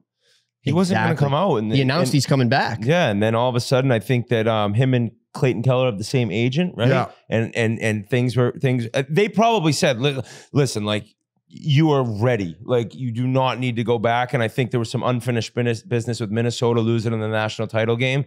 But luckily for Arizona, you got a guy that was ready to come into this league. They need some luck. I mean, like you've always said, like they just can't get that first overall pick. Never. Well, it seems like in that 2022 draft, like you might have got the first overall pick. So they've had, I want to say this is their third overall pick. They had Kyle Turris. Who was the other one they had third overall? They had Strome at third overall. And I want to say maybe Mueller was a third overall pick. No, I think he was fifth. Fifth? Okay. So they haven't really struck on the highest of picks that they've had. Who was their other third overall? Is that their third? I'm still trying to find it here. Okay, no. But finally to hit on one along with some of these other young guys they have, like if Gunther can take that next step, we've talked about Michelli. I think he got sent down, Gunther. I know, but still, if he can. I don't hate that. Yeah, if he can pan out. Barrett Hayton started showing signs of coming around the corner. He was a fifth overall pick. So Bill Armstrong's done a great job, and hopefully these guys continue to develop and elevate this team. But they're going to be tough this year. As a team, They looked excellent against the New Jersey Devils, and they are not going to be an easy 2 points anymore. And Armstrong's best move after getting Cooley to leave was Dursey. He scored a rocket in that game, and he looks really good. I loved him in LA, so that's a hell of a signing right there, or a trade, whatever it was. Yeah, good replacement for losing Gostisbehere, having that other offensive defenseman to come in too. He'll get his reps. I thought Dumbo looked great. He got a goal too. Guys love him in the locker room too. He's a blast. So I'm glad we got to cover the Coyotes early and give a shout out to Cooley. I got you, buddy. I got how I got impressive you 4 other teams in here too, so don't worry about it. Logan Cooley, right? The 14th player to make his debut on Friday the 13th, and the first one to record a Why point. are you going to go dark on us now? No, not the movie. No, it was a good thing, dude. First guy to ever get a point. The 14 players in NHL history, their first day of their career was on a Friday the 13th. He's Good luck. I'm not a horror movie guy. No, me neither. I literally can't even watch them. I used to watch the ones. I would have to watch a horror movie in daylight. Oh, I'm a big Halloween guy. I'm not kidding. Halloween. I'm a bitch ass. I think it was the Halloween one. You'd always get to see like a set of tits in them. like once. slash it. That's what made me early on be a big horror movie guy. That's why Biz likes. You'd see some titties. They have the ski tits, the slope ones. Like banana the tits. woman in Slapshot. Oh, the Those best were the ski tits of all ultimate time. ski titties right there. Suzanne Hanrahan. Suzanne Hanrahan. Oh, yeah. Suzanne sucks pussy. I know. I mean, I would pay a lot of money to do a bump off those ski tips. Jesus Christ. I mean, come on, wouldn't you? Jesus Christ. You bet $3,000 that Hughes wasn't going to get 100 points. You wouldn't pay a Gino to fucking bump off ski tits? No. Come on. For Christ's sake. Just the Bunny Hills. They don't make them like that anymore. What's your favorite? Do you have a favorite? All right, you kind of got ski tits on you. I'd do a bump off yours. We can talk. I'll tell this. If the Leafs win the cup, I'll do a bump off your nipple, all right? Okay? Yeah, I guess. We'll commit to that. So it's okay, there you go. Do you have like a favorite horror movie, Biz, or what? Do you like? I know you don't say you don't watch them, but you know what I used to love it. You know what I used to Scream. You know what I used to That's love? not even a horror movie, and you is would it? definitely see tits in these was the Leprechaun ones. I used to watch those ones. Oh, geez. The Leprechaun horror movies? Never watched them. Jennifer Aniston was in the first one, wasn't she? Yeah. Yeah. The first Saw I saw, that wasn't too bad. The Saws were great. Those were good. That was a revolutionary type horror movie, in my opinion. What was the guy's name? The bad guy? I never saw a Saw. What's his name? No, the guy from Sawfish. Jigsaw. All right, before we go any further, want to let you know that Spittin' Chiclets is brought to you by Body Armor. From sports drinks to sport water, Body Armor keeps us hydrated all day long. Whether we're talking, watching, or even playing sports, Body Armor is our go-to choice all the time. It's real hydration, real ingredients, packed with electrolytes, vitamins, and nothing artificial. Body Armor has great flavors like strawberry banana, blue raspberry, and a whole bunch more. And the best athletes in the world hydrate with Body Armor, like Ronald Acuna Jr., Christian McCaffrey, Alex Morgan, and the latest athlete to join the team, Joe Burrow. I've said it before, I'll say it again now. Strawberry banana is by far my favorite. Gets me through the day, the night, the weekend, everything. We record late night, need some Body Armor, boom. Slug the water down. After the Chiclets Cup, boom, more of the water. So anyways, go out and get yours. It's available in stores nationwide. Head on over to the Body Armor store on Amazon and get yours today. All right, boys, a few signings since the last time we chatted. We just left Buffalo, and they just locked up the young defenseman Owen Power, a 7-year, $58.45 million extension. He's got a modified no-trade clause for the last 2 years. It's an 8.35 average annual value. He'll be 28 when the deal ends. He's in the last year of his ELC right now. Biz, what's your take on this? Buffalo locking him up? Yeah, I think that's the market rate. You saw Sanderson from the Senators get it roughly around that exact same number. I think if you ask Kevin Adams, he shows every sign of a true professional where he's going to continue to excel his game. I don't know how high his offensive window, especially with Darlene there taking the power play. Yeah. Time. I think that it's a home run if he ends up like a Jay Bouwmeester. That would be that's my feeling on it. A guy who might get you 40 points. Yeah, like that 40-point range. A guy who is very reliable on the defensive side of the puck. Easily an excellent top 4. I would probably put him in that number 3 role. I think you're hoping for top 2, right? I mean, now granted they have their number 1, but with that money, even though in 7 years the money will look like not much. I think, you're not hoping for a third defenseman with that. Yeah, but I think overall this isn't necessarily a gamble. You might be paying a little bit high of a price if he doesn't continue to exceed offensively, and that's it. But to get good quality defensemen with his size, it's hard in this league. So you gotta lock those guys in early. And it just goes back to what we said last podcast about. It feels like Kevin Adams is trying to give these guys the confidence moving forward to not have to worry about any type of contract situations where he's saying, this is our core group of guys. I believe in you. You got the money in place now. Now just go worry about getting better and figuring it out together and going to win some hockey games. But from an overall standpoint, and I said this in our preseason predictions, I thought that I might end up regretting not picking Ottawa as the team to get in as opposed to Buffalo being ready. And that is looking like it's going to be true because I was not impressed with the team game in the first two games. The Rangers dominated them. The Rangers did dominate them. I tweeted about this. I thought that fucking penalty on Benson, which ended up, they went down 2-0 on that power play, was absolutely horseshit. All you Buffalo fans know exactly what play I'm talking about because when they put it on the Jumbotron, you guys lost your minds. But aside from that, they got worked.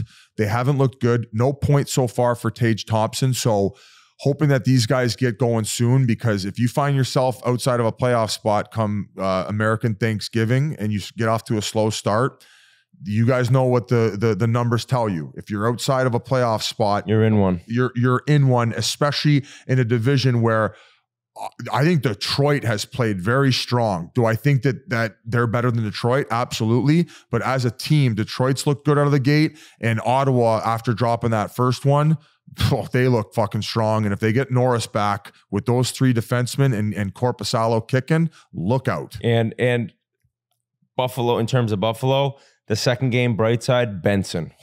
Two apples. Looks so good. I mean, if he's like a couple inches taller, they ain't getting him where they got him in the draft. So I think they probably hit a home run with that kid. The fact he came in, made the team, and then looks this good. The Devon Levy thing, probably not his best through two.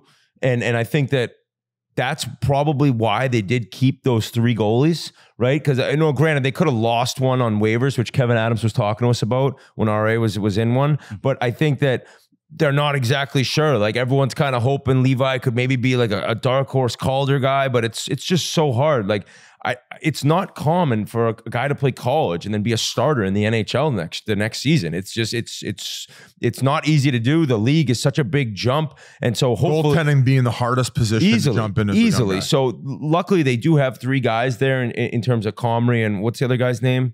The other goal. It's a Euro name, isn't it? Yeah, I'm drawing a blank. But Buffalo, yeah, that's not the start they wanted. Ottawa with Brady Tkachuk is like, you see his celebrations after the goals, like he's just flexing to the crowd. Net front, you can't move. No, you can't move him. And like, he's just battling away. He's never out of the play. And yeah, Ottawa looks great. Now, granted, they didn't have Stamkos. Tampa didn't have Stamkos when they beat him on Sunday. Or a goaltender. That was yeah, that kid, I was happy for him. I think it was I can't look up his name. It was 29 years old getting his first start for Tampa. And he made some great saves, and he gave up 4. They got the empty netter, but it was more about just Ottawa just putting their will on them and not stopping. Joseph got a beauty. So if they can get Norris back, Matt Tompkins was his name. Yes. So congrats to him. Waiting that long to get your first NHL start, that's a great story. But I don't know about Norris. He's not on long-term IR, so you got to think he'll be back soon. Both of those teams, Buffalo and Ottawa, dealing with a major injury up front. Because Buffalo needs to get Jack Quinn back, just like Ottawa needs to get Norris back. Norris is a 30-goal guy? Yeah, I mean, and the deal he signed, they're expecting big things. So that's just what Ottawa needed. And Brady Tkachuk gave an interview, one of those interviews that's kind of broadcast to the entire arena, and just mentioned, we love playing in front of you. The crowd was unreal. The owner was getting involved with the fans. Handsome guy. Yeah, the guy's a stallion. I mean, if you can be the billionaire and a good-looking guy, it's man, probably got a wrench on. What an absolute animal. So, and then in Detroit, right away to Brinkat. Boom. That's what you're hoping. Him and Larkin have that connection. Larkin gave him a sick dish for a goal the other night. And so Detroit's coming out flying. Sider looks good. That's one thing where I think if Husso can kind of have a bounce back here, they're going to be better than I thought. But it just seems like of the three teams we've talked about for at length in the offseason with Detroit, Ottawa, and Buffalo. Detroit and Ottawa's first few games look a lot better than the Sabres. Yeah, and shout out to the Liver King, the NHL Liver King, Chikrin, 2 goals. So that top 3 defense for Ottawa is lethal. They can bring it both sides of the puck. And between Shabbat, Sanderson, and Chikrin, they got some good depth on D, RA. Some good depth. 4 goals already for Brady. Another signing, the Avs locked up Devon Taves, 7-year, $50.25 million, comes out to $7.25 a year. He's got a no-move clause for the first 2, a modified no-trade clause for the last 5. He'll be 37 when the deal ends. He's currently in the last year of a 4-year, $16.4 million deal. Whit, about what you expected? A win-win. Right. And I think he definitely left some money on the table. If he goes to the open market, speaking of the open market, we're done. We're done ever having free agency's good free over. agents. Pedersen next year. We won't be. No. It's if you're He'll really have, good he'll player, have Aquilini's balls in a vice by Christmas. free agency now will be not fringe guys, but they'll be, the depth guys and the 5th and 6th defensemen. It's just, you have to lock up your talent. You can't allow a superstar to get to free agency and lose him for nothing. And so that it ruins July 1st in terms of covering it and rooting for the old school big signing days.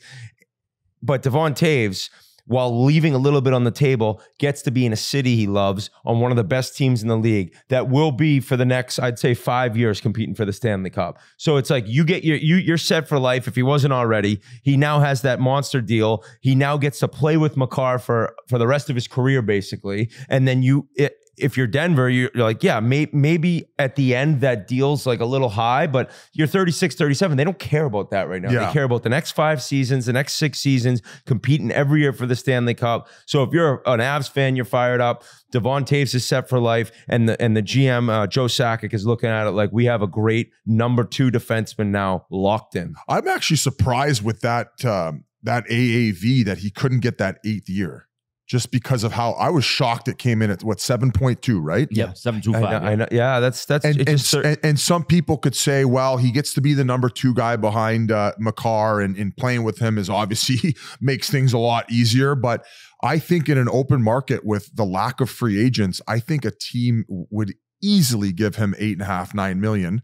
Obviously, you can't give him that 8th year, and that's where maybe because of the lower AAV, I thought he would get it. But you just said it's a win-win for both sides. This is a guy who gets to solidify playing with a great team for. They're going to be a cup contender that at least the next 3-4 years with the way that they're built and the way the cap's going up. So you got to be happy to just stick around. And we all know that things living in Colorado and not necessarily under the gun in a big market and having a good team like that, it just makes life a lot easier when you know you're going to be winning 45 to 50 games every year and having a chance at winning a Stanley Cup. So Sakic keeps doing his thing.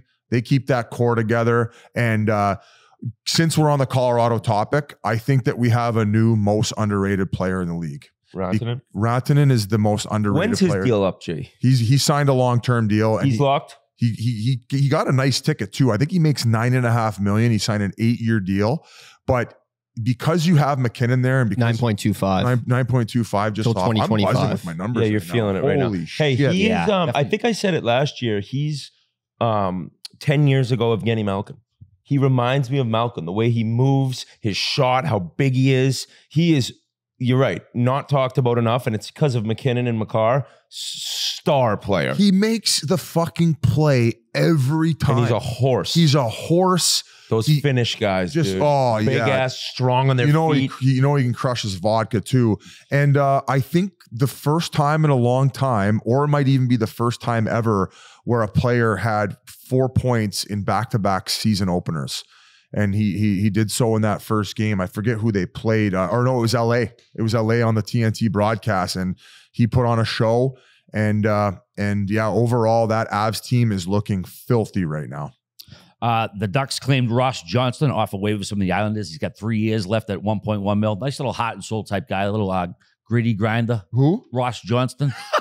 Yeah. Oh, no. Sorry. I literally blacked out as soon as you started talking. Who did he sign for? Well, he was signed with the Islanders and they waived him and the Ducks picked him up. He's got 3 years left at 1.1. Yeah. Oh, yeah. He's tough as nails. No worries. Absolutely. Also, I wasn't trying to be smart. I don't want this guy suffering. How you sounded like an owl. It cracked me out. Who? The Devils extended head coach Lindy Ruff with a multi-year deal. He was signed through this season, so they take away any what do you call it? Lame duck status. Well deserved. Yeah, absolutely. From the fans chanting "Fire Lindy" opening night to having that season they had, and then looking Posh is chanting it again because they lost to the Desert Dogs. Yeah, Posh is a dirtbag. Terms were not disclosed. Some news about one of the former coach, Barry Melrose, who's been working with ESPN for close to the last 30 years. Very sad news. We want to send our best wishes to Barry. He announced his retirement from ESPN because he has Parkinson's disease, so he's going to retire and spend some great time video that ESPN put out. Or I think I saw Steve Levy and Bucci put it out.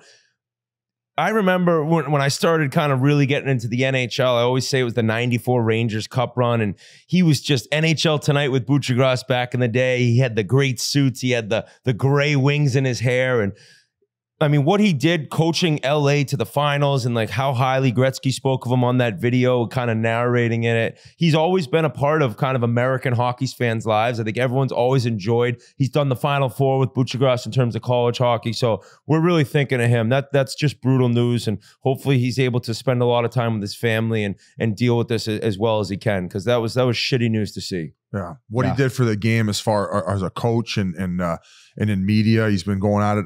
Kelly Cup champion, I believe, in the ECHL. Or no, sorry, Calder Cup. And he won another championship as well, didn't he, as a coach? I'm not sure off the top of my head, but imagine 30 years ago that Kings team was in the finals versus Montreal. And that's so crazy. I'm glad you brought that up, because Wayne got to touch on that on the broadcast, because when they went to the Stanley Cup final against Montreal, and they beat Toronto in that conference final. I think one of the best games Wayne said he ever played. He said that he really let the players' personalities shine. He always wanted the players to be themselves. And back then that wasn't common. Back then that wasn't common for coaches to allow that. So to have a players coach back then and to make life so enjoyable and be the amazing guy that you keep hearing throughout wherever you hear about Barry Melrose, all you hear about how unreal of a guy he is. It was cool to hear Wayne talk about him on the broadcast. So our heart goes out to the family, and hopefully he can he can keep battling here. Mem Cup and a Calder Cup. Mem Cup, that's what he won. Yeah. Memorial Cup. Well said, Biz. Another guy on TV we talked about a little while ago, Kenny Albert. I think we should probably bring him on right now. His book, A Mic for All Seasons, wherever you can buy books. So let's send it over to Kenny Albert. Who was this what was the politician's name? The story he tells? Oh, Bloomberg. He tells this fucking Bloomberg story. It's one of the funniest stories I've ever heard on the podcast. So to Kenny, you're a true pro, buddy. Thank you for coming on. A true gentleman. Interested for you guys to buy the book podcast. All right, before we go any further, here's a few words from our friends at Chevy. Chevy has convenient ways to research and shop electric vehicles online. When researching, utilize Chevy My Way. Vehicle specialists and hosts give a virtual tour and help answer your questions. When you're ready, you're able to buy online by reviewing available EV inventory or build your own at participating dealers. You can do as much or as little of the buying process online with help from a participating dealer. You can configure finance and lease payments, apply for credit, upload documents, and finalize your purchase through our secure checkout process. You can even schedule vehicle delivery at home or at the dealership. And if you'd prefer to purchase the traditional way, in person, their nationwide dealer network is available to help as well.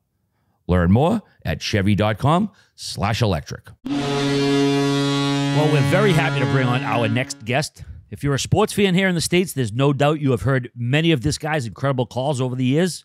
He's the only announcer in North America who currently calls games for each of the 4 major leagues. You name it, he's done play-by-play for it. Of course, he's on TNT right now.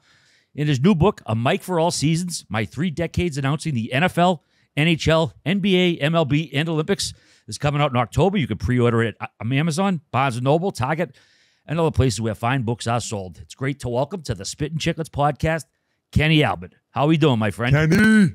Great to be with you guys. Just saw Biz last week in Atlanta. Love the podcast. I've been listening for years, and it's an honor to be on with you guys. Oh, it's an honor to have you. Thank you very much. I got to first meet you at the Winter Classic when Minnie played, I think, was it St. Louis that year? Oh, that was so minus cool. 20 out. Yeah, it was cold. It was cold that weekend.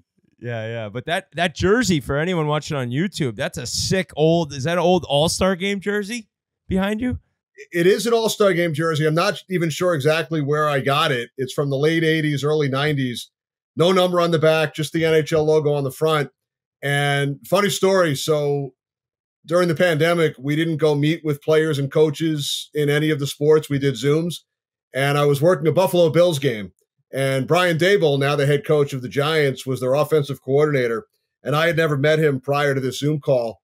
And he's a huge hockey fan. He grew up in the Buffalo area. He was born in Welland, Ontario. And he turns on his computer, and the first thing he says, is that a Wales or a Campbell conference? So he's old school. He knew. He knew. Oh, yeah. Right away, man. Right away.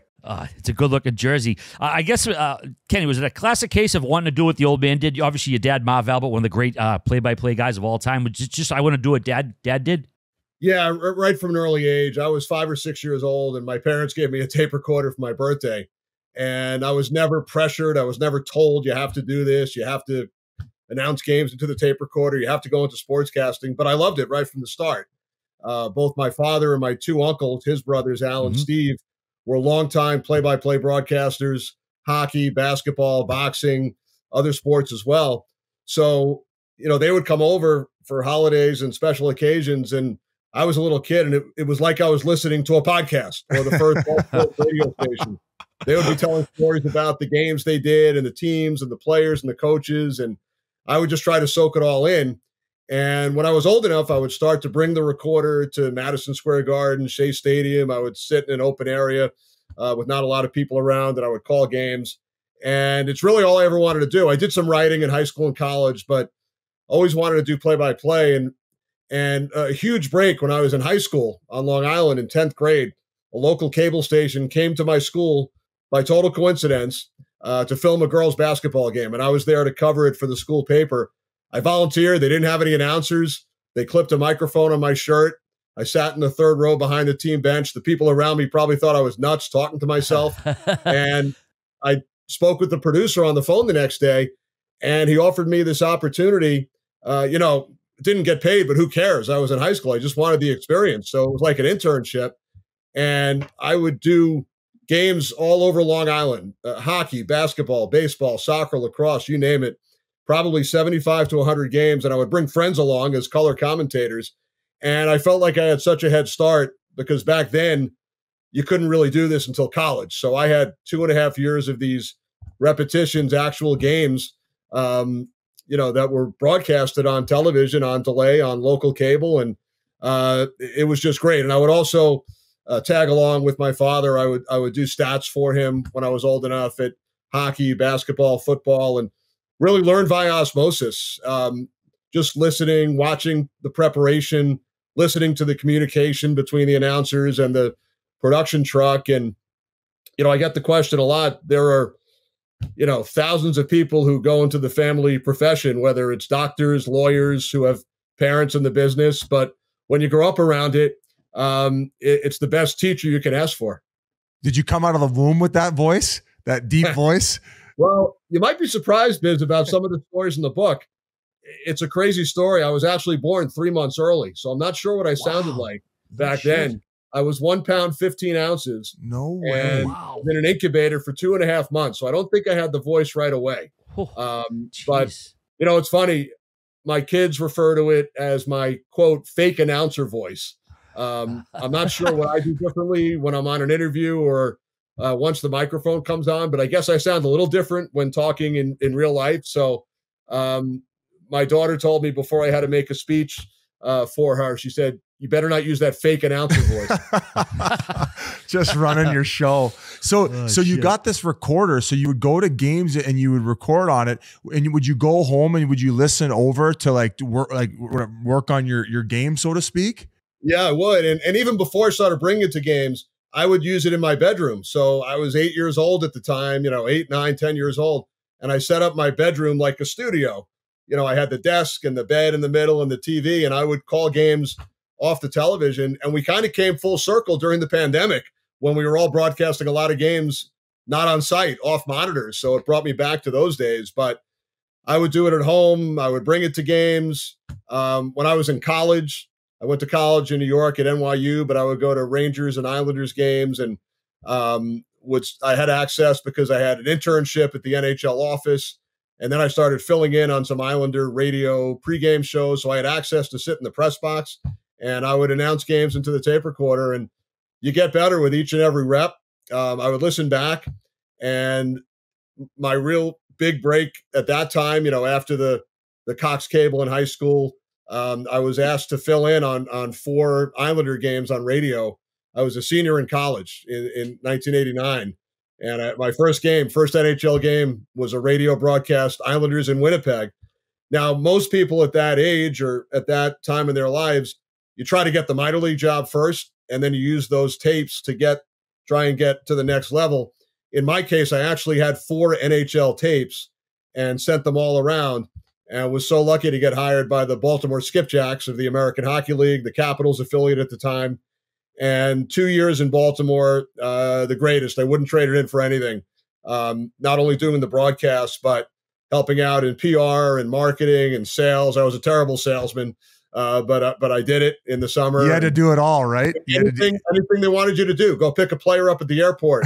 Unload the equipment, right? We had a 10-hour bus ride to Portland, Maine, and Rick Bowness was the head coach of the Maine Mariners. Yep. And we arrived at the arena, and there was Rick Bowness, the opposing coach, at 8 o'clock in the morning, helping us unload the gear off the bus to bring it into the locker room for that night's game. But 2 years in the AHL, and I know you guys played at that level, and so many memories. Guys that played in our team, coached. My first year was 1991, so our assistant coach was Barry Trotz, and I was his roommate on the road for 2 years. To save money at the minor league level, the 22-year-old radio broadcaster was assigned to room with the 26-year-old assistant coach. So for 2 years, my roommate was Barry Trotz. The Capitals acquired a veteran defenseman named Joel Quenneville for depth on defense. They wound up sending him down to Baltimore. So for half the season, we had Barry Trotz and Joel Quenneville on the same bus. 32 years later, they're the second and third winningest head coaches in NHL history. That is fucking insane. I just want to go back to one of the first things you said when you were doing it early days and like going around to these gymnasiums. You said you would bring your buddies around to do color commentary. You must have some funny stories of bringing some of your buddies around. They would come along, and then even with the Skipjacks, they didn't hire a color guy, a color commentator for radio. So I would use injured players. Friends would come along on occasion. You guys are probably familiar with Dave Starman, who does college hockey. He's one of the greatest voices in college hockey. He's been an NHL scout. He's a coach on Long Island. So I knew Dave from New York. We played pickup hockey together back in the late 80s at Sky Rink, the old rink on the 16th floor of a building near MSG. And he said to me, if you ever need a color analyst, he heard I got the job in Baltimore, I'll meet you wherever. So he would drive to New Haven, Springfield, Binghamton, just to get the experience. He would meet me on the road and do color with me. There was one game in Binghamton where the equipment wasn't working. We had this antiquated radio equipment. We had to set it up ourselves. Dave and I actually called the game handing a phone back and forth to each other. And it was the full cell phone. It was an actual rotary phone. And we did the entire game. At one point, he handed it to me during play and said, here, it's for you. It looks like you should have a rotary phone in that office with that wood paneling. I love that old school look. I turned to my left earlier, right before we started. So I have the wood paneling. I have newspapers and VHS tapes. I'm an organized hoarder. But I save all of my game sheets. And the next time I have a specific team, I'll look back and pull out some of the information. So I have a file cabinet with about 95% of my actual game sheets, spotting boards in football, etc. And I happened to pull out. So this is from October 11th, 2006. Does that date mean anything to you, Whit? October 11th, 2006. October 11th, 2006. It wasn't his first game against the New York Rangers where he scored on Lundqvist, was it? No, because I didn't make the team out of camp. This was Henrik's second season, so I'm not sure if he scored on him the first year. But no, that was my rookie year, though. 06-07. Yes. So because I didn't make the team out of camp, and then I got called up, and my first game was against the Devils, but my first goal was against the Rangers. What do you got on him, Kenny? What do you got? Goal? You didn't score any the year before? I don't think so. All right. So this game, because I specifically have on this sheet that two of your teammates, Jordan Stahl and Chris Letang, both scored their first NHL goals. Oh, so that was my second year then. I remember this game. Too. So Jordan Stahl and Letang scored their first NHL goals in the same game. I have no recollection of that, by the way. Good thing I saved this stuff. And Ryan Whitney, 2 goals in the third period on Hank. You gave the Penguins a 4-3 lead, assist from Crosby and Colby Armstrong. Then Nylander tied it for the Rangers. Then you score to make it 5-4 from Armstrong and our friend Dom Moore.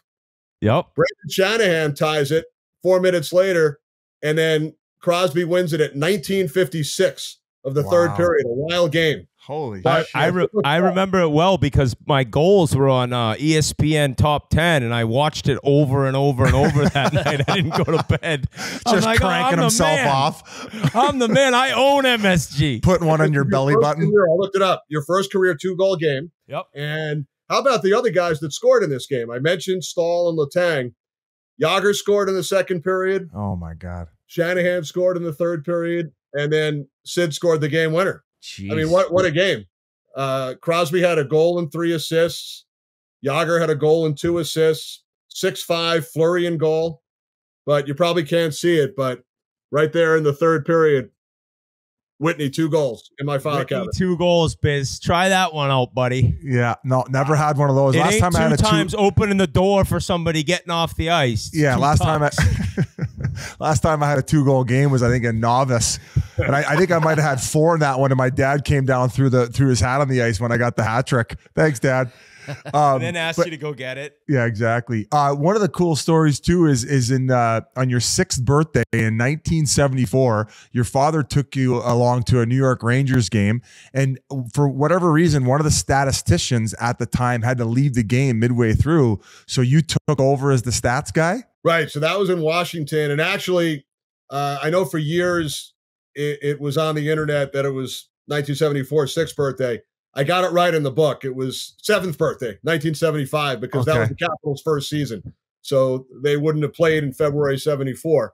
But we did go to Washington, and it was my birthday present. My birthday is February 2nd. So he took me along to Washington.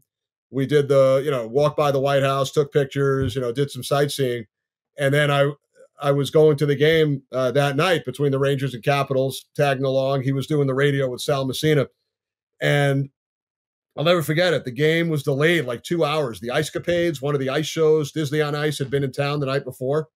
So the ice was still colored, blue and red. They couldn't get it. They couldn't get the colors off. So they didn't face off until about 9:30. So whoever the statistician was that was working the game had a really early flight the next day. So he left after the second period. So I took over as a 7-year-old and wrote down the goals and the assists. It wasn't really heavy lifting. I had to listen to the public address announcer, but I wrote down the goals, assists, the time of the goals. So I guess that was my first official foray into the world of professional broadcasting, actually working at some kind of a sporting event. What is the most fun for you, like sport to broadcast? Because I think it's incredible, and I'm kind of curious. Is there one harder than the other? But for you, what is your favorite, and then maybe what is the most difficult? I get that question a lot when I speak to broadcasting. I'm a bad question asker. And no, it's a great question. Basic bitch. I always tell people it's like asking which kid you like best if you have 4. And I'm fortunate enough to have 2 kids and work in 4 sports, but growing up, loved all sports. With my father broadcasting hockey, basketball, football, boxing, I got to tag along to a lot of different sports. But I always loved, hockey was probably a little bit above the others for sure. Skated from a young age, loved playing hockey growing up. We had a local rink, Twin Rinks in Port Washington on Long Island. And I would spend the entire weekend there. They would have public sessions in the afternoon on Saturday. Then they would have intramural hockey. They would have puck shooting on a Friday night. We would shoot against goalies. So I spent so much time at the rink, probably from the age of 8 until about 13 or 14, and then played on a club team in both high school and college. But again, really loved all sports. And my goal throughout high school and college was to broadcast hockey on the radio. That was what I wanted to do. And again, my first jobs filling in on the Islanders, Baltimore Skipjacks. That was it. And then, like I said, I worked a variety of sports during high school, and then got hired by the Washington Capitals at Home Team Sports in 1992. So that was my first full-time NHL job for 3 years, was in DC, and also was assigned to do many other sports, college basketball, filled in on some NBA and Major League Baseball games. Really, whatever they asked me to do, I would never say no. So I had that variety, the experience. And then, an amazing stroke of luck for many of us in 1994, the 94 season, but late in 93, Rupert Murdoch makes this crazy bid. Fox didn't even have a sports department at the time. They had The Simpsons and Married with Children and a couple of those shows you guys would remember. And Rupert Murdoch makes this crazy bid for the NFC package. CBS had it for about 38 years. And Fox won the bid. They decided to hire the best of the best, Pat Summerall and John Madden, as their top football broadcasters. Veterans, Dick Stockton and Matt Millen, a terrific number 2 crew. And then the decision was, we're going to hire 4 young play-by-play announcers who all have a little bit of experience in the business, and we're going to try and grow with them. And the 4 of us who were hired at the time, aside from me, it was Joe Buck, who's gone on to an unbelievable Hall of Fame career, Kevin Harlan, who's had a great career now at CBS and Turner doing football and basketball, and Tom Brenneman, who was at Fox for 25 plus years doing football and baseball. And it's hard to believe that this is year 30. I had the Jaguars-Colts game to begin the NFL season on Sunday. And, that really changed all of our lives. The fact that Fox took a chance on 4 young broadcasters between the age of 25 and 32 and hired us to do NFL games back then. So, when I look back at 30 years of football, 33 years of hockey, so fortunate. I've worked in Washington, Baltimore, MSG Network, Rangers Radio now for 28 years, national hockey on NBC and now TNT. So hockey and football, it's like apples and oranges. I mean, they're both so great. There's nothing like the hockey playoffs, and, love each and every hockey game that I get to work. And, football, it's only 1 game a week. There are millions and millions of viewers. The preparation for both I really enjoy. Football is a lot more just because of the nature of the sport, how many players are on the teams, and you don't do the same teams every week. And then I also get to do about 15 basketball and 10 or 12 baseball games a year. So I enjoy all of them. Love going to many of the historic ballparks and stadiums. But hockey and football have been the staples, I guess, ever since I started. But hockey was the goal. That was the original goal. And just so lucky to call 2 of the last 3 Stanley Cup Final Series on TV and 8 others on radio, and to be hired with the unbelievable TNT crew, with Eddie Olczyk and Keith Jones the last 2 years, and now Brian Boucher and the unbelievable studio team with Biz and the gang. Couldn't be more excited to get started this season. Yeah, Kenny, looking at these stats, it's incredible. I mean, 2014, you called all the conference final games in both sides, both East and the West, New York, LA, Montreal, Chicago. Do you just kind of go to like robotic mode just to just to go from one place to the other? Because it's so much, travel just wears you down. That was a crazy time. And, the way that all came together is I've done the Rangers radio, like I said, since 95, and I don't do all the games. The MSG executives are so great about allowing me to juggle the schedule when there's a Turner assignment or a Fox assignment, but I try to get to as many as possible.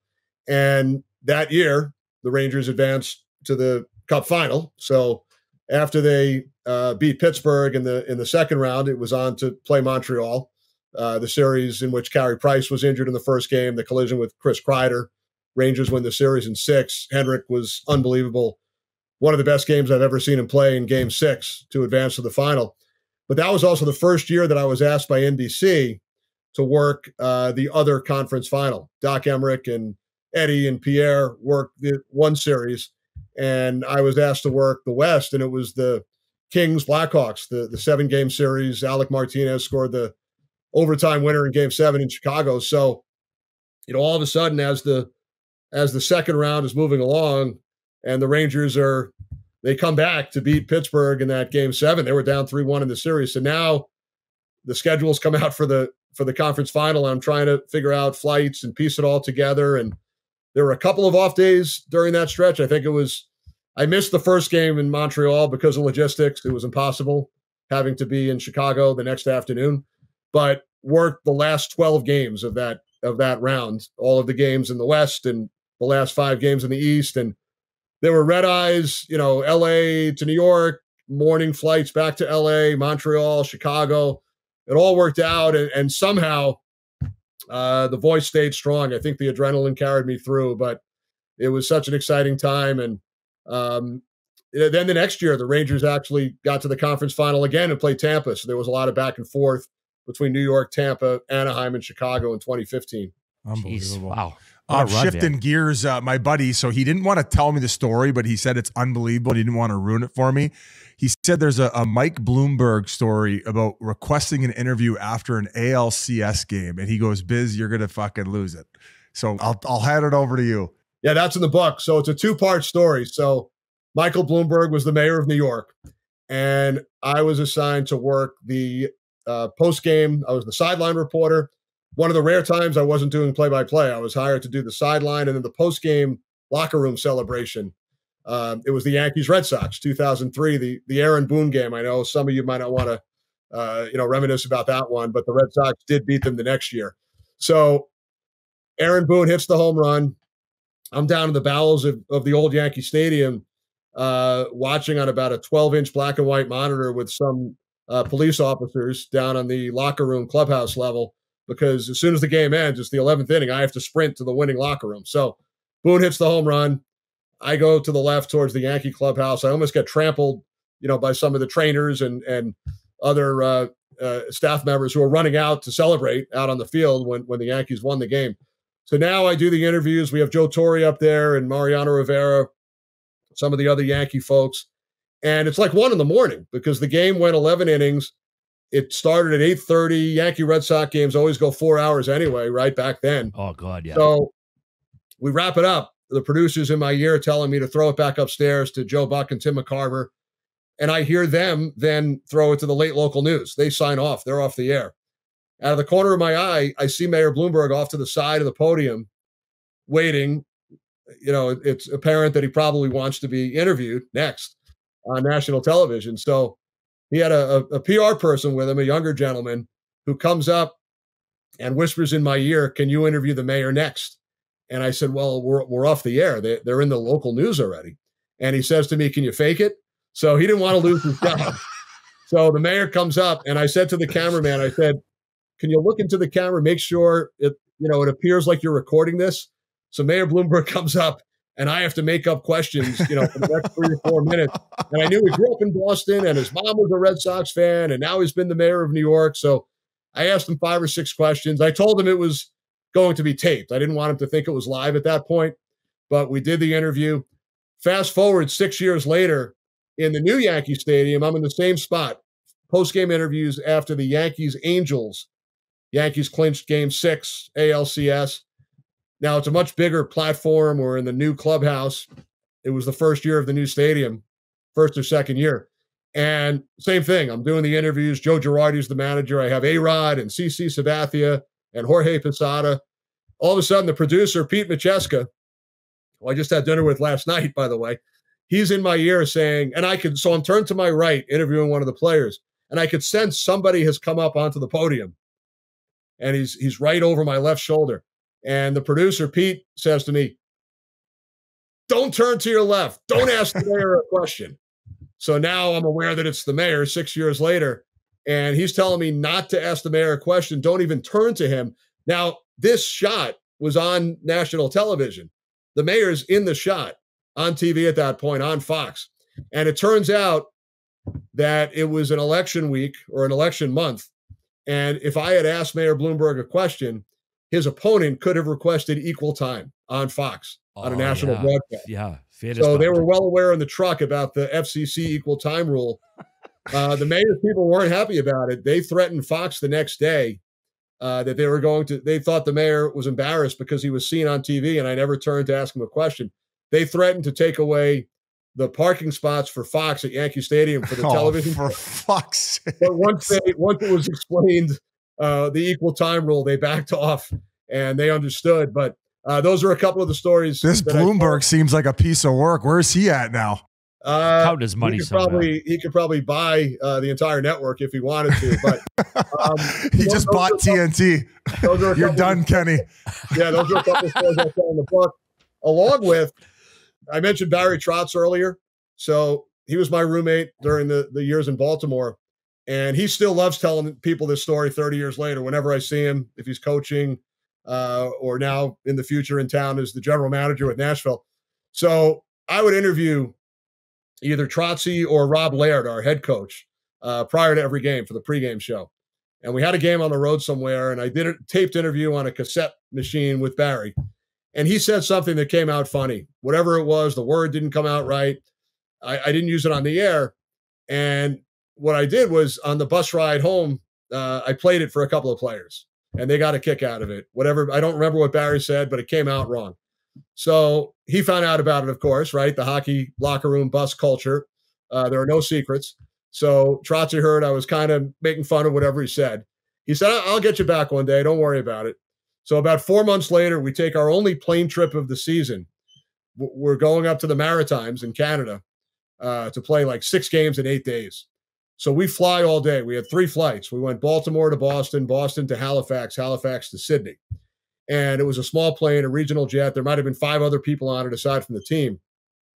And we had been told that because of all the hockey equipment, the bags, the sticks, that our personal luggage might not make it till the next day. It might have to come on flights a day later. So we fly. It's about 4 p.m. We land in Sydney, Nova Scotia, really small airport. We get off on the tarmac, and I go down the steps, and there's a gentleman at the bottom of the steps, an official, in an official airport uniform, and he has a clipboard, and he has some names on there, and he points to it. He says, "Is this you?" I said, "Yes." He says, "Come with me."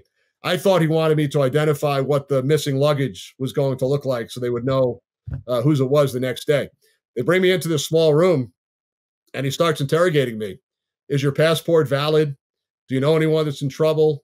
Do you have anything illegal in your luggage?" And I knew that I hadn't done anything, but I couldn't figure out what was going on. And then they bring me into an unmarked car. These 2 older gentlemen. There was computer equipment in the front of the car, so I knew it was an official car. It wasn't being kidnapped. And they start driving. And again, they're asking, do you know anyone that's been arrested? Are you sure your passport's valid? And, I'm not really thinking that it's a practical joke. I have no clue what's going on. All of a sudden, they pull up to what looked like a hotel. And they said, "We have one last question. Do you know Jimmy Wiseman, who was the longtime security chief for the Capitals?" And we all knew him. And his brother was the police chief up in Sydney. They set this whole thing up. They would do it every year. They would get somebody, a trainer, a player, a rookie broadcaster. So the fake arrest set up by one Barry Trotz in Sydney, Nova Scotia back in the early 90s lives on to this day. You know what they say about payback, but one other guy you worked with at that era was Keith Jones, absolute character. You must have some Jonesy stories because he's a beauty. Well, Jonesy, he joined the team. He joined the Skipjacks late in my second season calling the games. He had played at Western Michigan, and the Capitals had a lot of draft picks either in college or junior that came in at the end. Steve Konowalchuk was another who had a long NHL career. And I remember Jonesy sitting behind me on the bus on a couple of those trips, and we would chat. And I called his first professional goal in 1992. He scored a goal for the Skipjacks, first goal as a pro, and I was calling it on the radio. I still have the scorecard, just like yours, Whit, and I've showed it to Jonesy. But he's the absolute best. You guys have had him on. You've gotten to know him. So I would see him through the years during his playing career, and then he became a broadcaster with the Flyers, so I'd bump into him. And then we became colleagues at NBC. He was mostly in the studio, so we didn't really work a lot together, a couple of games here and there. But then the last 2 years with Eddie Olczyk and Jonesy have been just so much fun, both in and out of the booth.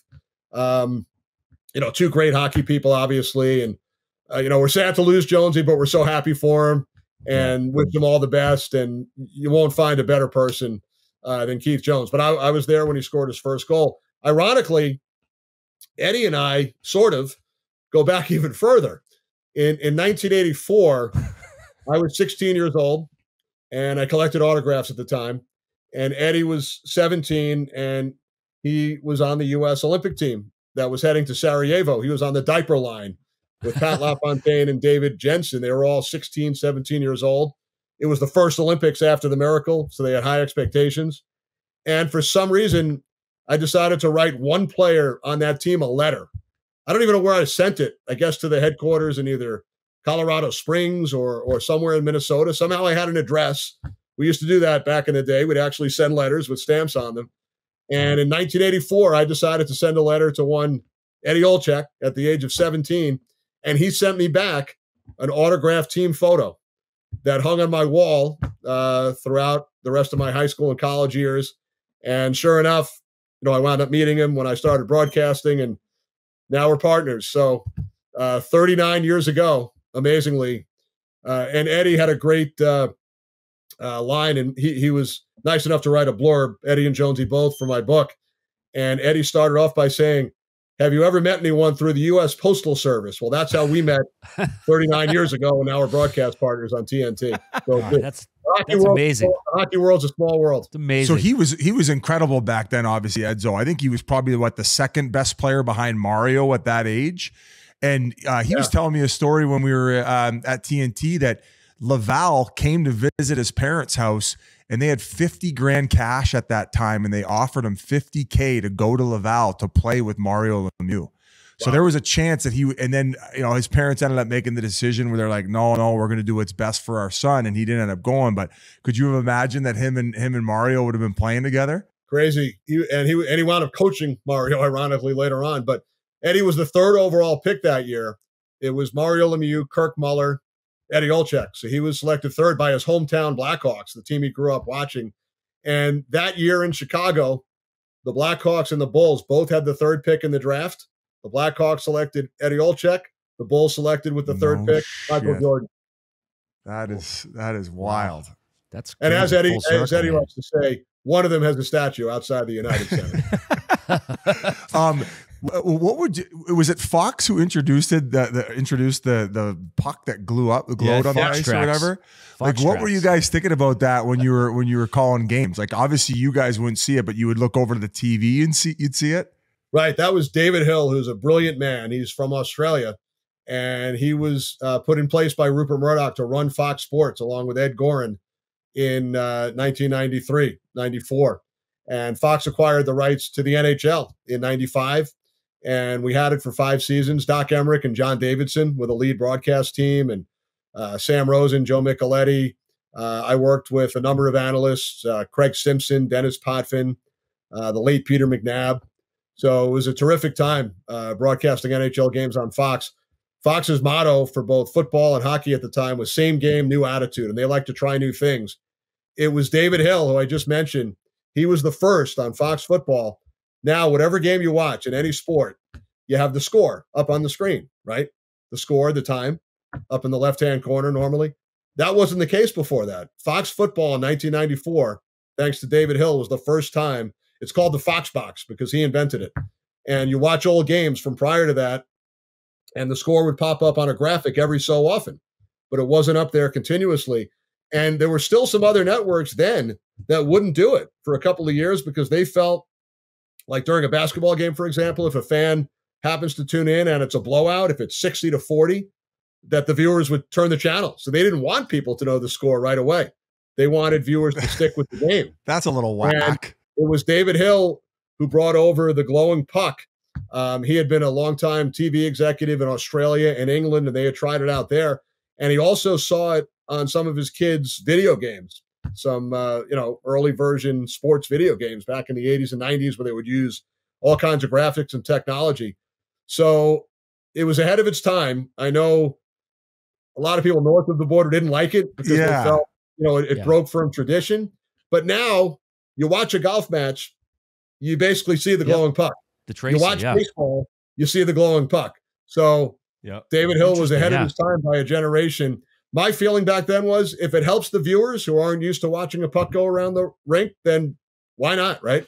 But now you see it in so many sports. Yeah, it's funny when you watch old games, just the scoreboards, and like you would have to wait till halftime of the NFL game just to find out what the other scores around the world. Now you get them instantaneously. Now we're bitching about digital boards. Yeah, exactly. What's next, Kenny? There were clean boards, white boards, nothing on the ice. The players looked a lot slower, right? Yeah. Ken, was there any piece of advice your dad gave you about the business that really was a great piece that you kind of, I guess, guided you through your career? There really wasn't one specific piece of advice that he gave me. It wasn't like he would sit me down and hold lessons. It was mostly learning via osmosis, by watching and listening. The biggest thing I learned from him, though, is the preparation. Mm-hmm. I would see it at home. I would see it when I would travel with him in hotels and on airplanes. He was always doing something, reading, writing notes, preparing the charts. And that's the biggest thing that I learned. And I'm an over preparer. I'm the same way that he was. I feel like that's one of the most important aspects of this job. A typical football game, it's probably 20, 30, 40 hours a week of preparation. Now that includes going to practices and talking to players and coaches and having the production meetings. But Monday to Thursday, we're on our own, watching each team's previous game, preparing charts, reading, going through statistics. Hockey and basketball, it's not the volume of hours, because in football, there's over 50 players on each team. It's different teams every week. With hockey, we become so familiar with the teams. They play 3 or 4 games a week. We're watching, we're working other games. So we are preparing, but it's not the volume of hours that goes into it, similar to a football broadcast. Did he say, don't even think of going in my catchphrase? I mean, yes, that was his big call for the year. People ask me once in a while to do it for them, but that's his thing.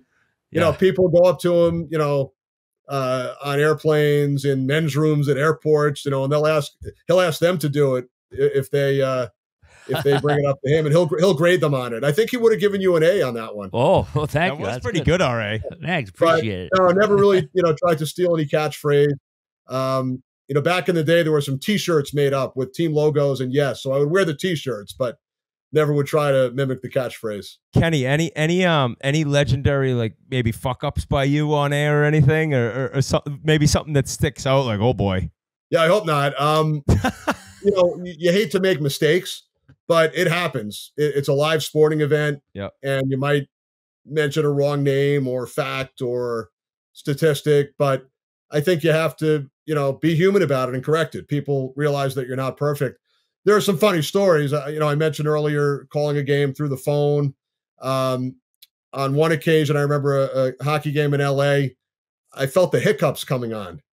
Oh, and no. You never know, right? You never know when it's going to come out. So, we all have the cough button. They call it the cough button in front of us to knock the microphone off. So, I would try to reach for the cough button so the hiccups hopefully wouldn't go out on the air. One of my claims to fame might be that I worked a 20-inning baseball game and never went to the bathroom, never left the booth to go to the men's room. Were you holding that the whole time? The whole time, 6 hours and 45 minutes. I could have gone between innings. Now in hockey and basketball and football, you have the intermission, the halftime between periods, so you can go. In baseball, you only have 2 minutes if you're the play-by-play guy, so you don't have a lot of time. Never felt like I had to go, and you don't expect the game to go to that long. We had the 4 overtime game this year, Carolina, Florida. I know, Biz, you guys were in the studio. Well, yeah, I was going to say, so baseball must be tough because there's just so much dead air. Right. So you actually asked me that earlier about the most difficult sport, the easiest sport, and I got sidetracked along the way. But people always ask me, and they think hockey would be the hardest to do play-by-play. Easy. To me, it's the easiest. It's like riding a bike. I've done it because it's so fast too. So fast. Done it for 33 years. So on radio, and I love. I'm so fortunate that I still get to do some radio because it brings me back to the early days. That's where you learn the fundamentals. You're calling the game. You have to be so descriptive. Biz, I know you did it in with the Coyotes for a while. I loved it. The play announcer has to be so descriptive. You have to give the time and score a lot more than on the TV side. On the television broadcast, you can talk a little bit less, leave more time for the color analysts to come in. So to me, hockey's the easiest. People think I'm crazy because of all the changes on the fly, the pronunciations, the European players, but you just, you pick it up pretty quick. Basketball is similar to hockey, but it's slower. It's 48 minutes of continuous action, but more stoppages with whistles and fouls. Football to me is the most rhythmic. It's one play and then it's 20 or 25 seconds. It's another play, 20 or 25 seconds. Now, for 10 years, I worked with Moose Johnston and Tony Saragusa, the late Tony Saragusa, who was the absolute best one of the most fun guys to be around. Biz, you would have loved him. You just would have loved him. Live life to its fullest, would always want to be, when we had free time, out doing some crazy activity. But he was our third member of the crew, but he wasn't in the booth with us. He was down on the field, similar to Jonesy, Bush, Pierre Maguire, when that second analyst is down at ice level between the benches, and you don't have that verbal communication with them where you could turn to your right and see them and give each other some hand signals. So it's a challenge, and really learned a lot during those years about leaving more time for the analyst or for Goose to come in from the field. But football, I set up the play, I call the play, I wrap up the play, and then I get out of the way to let the analyst come in. Baseball to me is the most challenging because you have all that downtime, and I don't do that many games. Not as much downtime this year with the pitch clock, so that's helped out a little bit. I've called other sports, boxing, which is a lot different. There's no ball or puck. I've been assigned to call some track and field. There's nothing you'll say no to. You'll do it all. You know what? I learned that early on, that don't say no. The more versatile you are, the more people that might want you to call an event. Now, the one sport that I felt like I had no clue what I was watching, I was about 26, 27 years old, working in DC, and I was assigned to a college wrestling match. And I did all the homework, and I watched some other events, and I actually spoke to an Olympic wrestler. If you guys remember Jeff Blatnick, I was connected with him, spoke on the phone for a half hour. So we start. Luckily, I had a great color analyst with me who had been a wrestler. I was the traffic cop. I would give the names, their record that season, where they're from, what year in school. And then when the match started, I had no clue. So this guy took over, and he was great. They're grappling down there. You're like, and he's got his ball, his groin, I mean. I had no idea. Now, for some of the other sports, I've actually purchased track and field for dummies, volleyball for dummies, horse racing for dummies to start the preparation.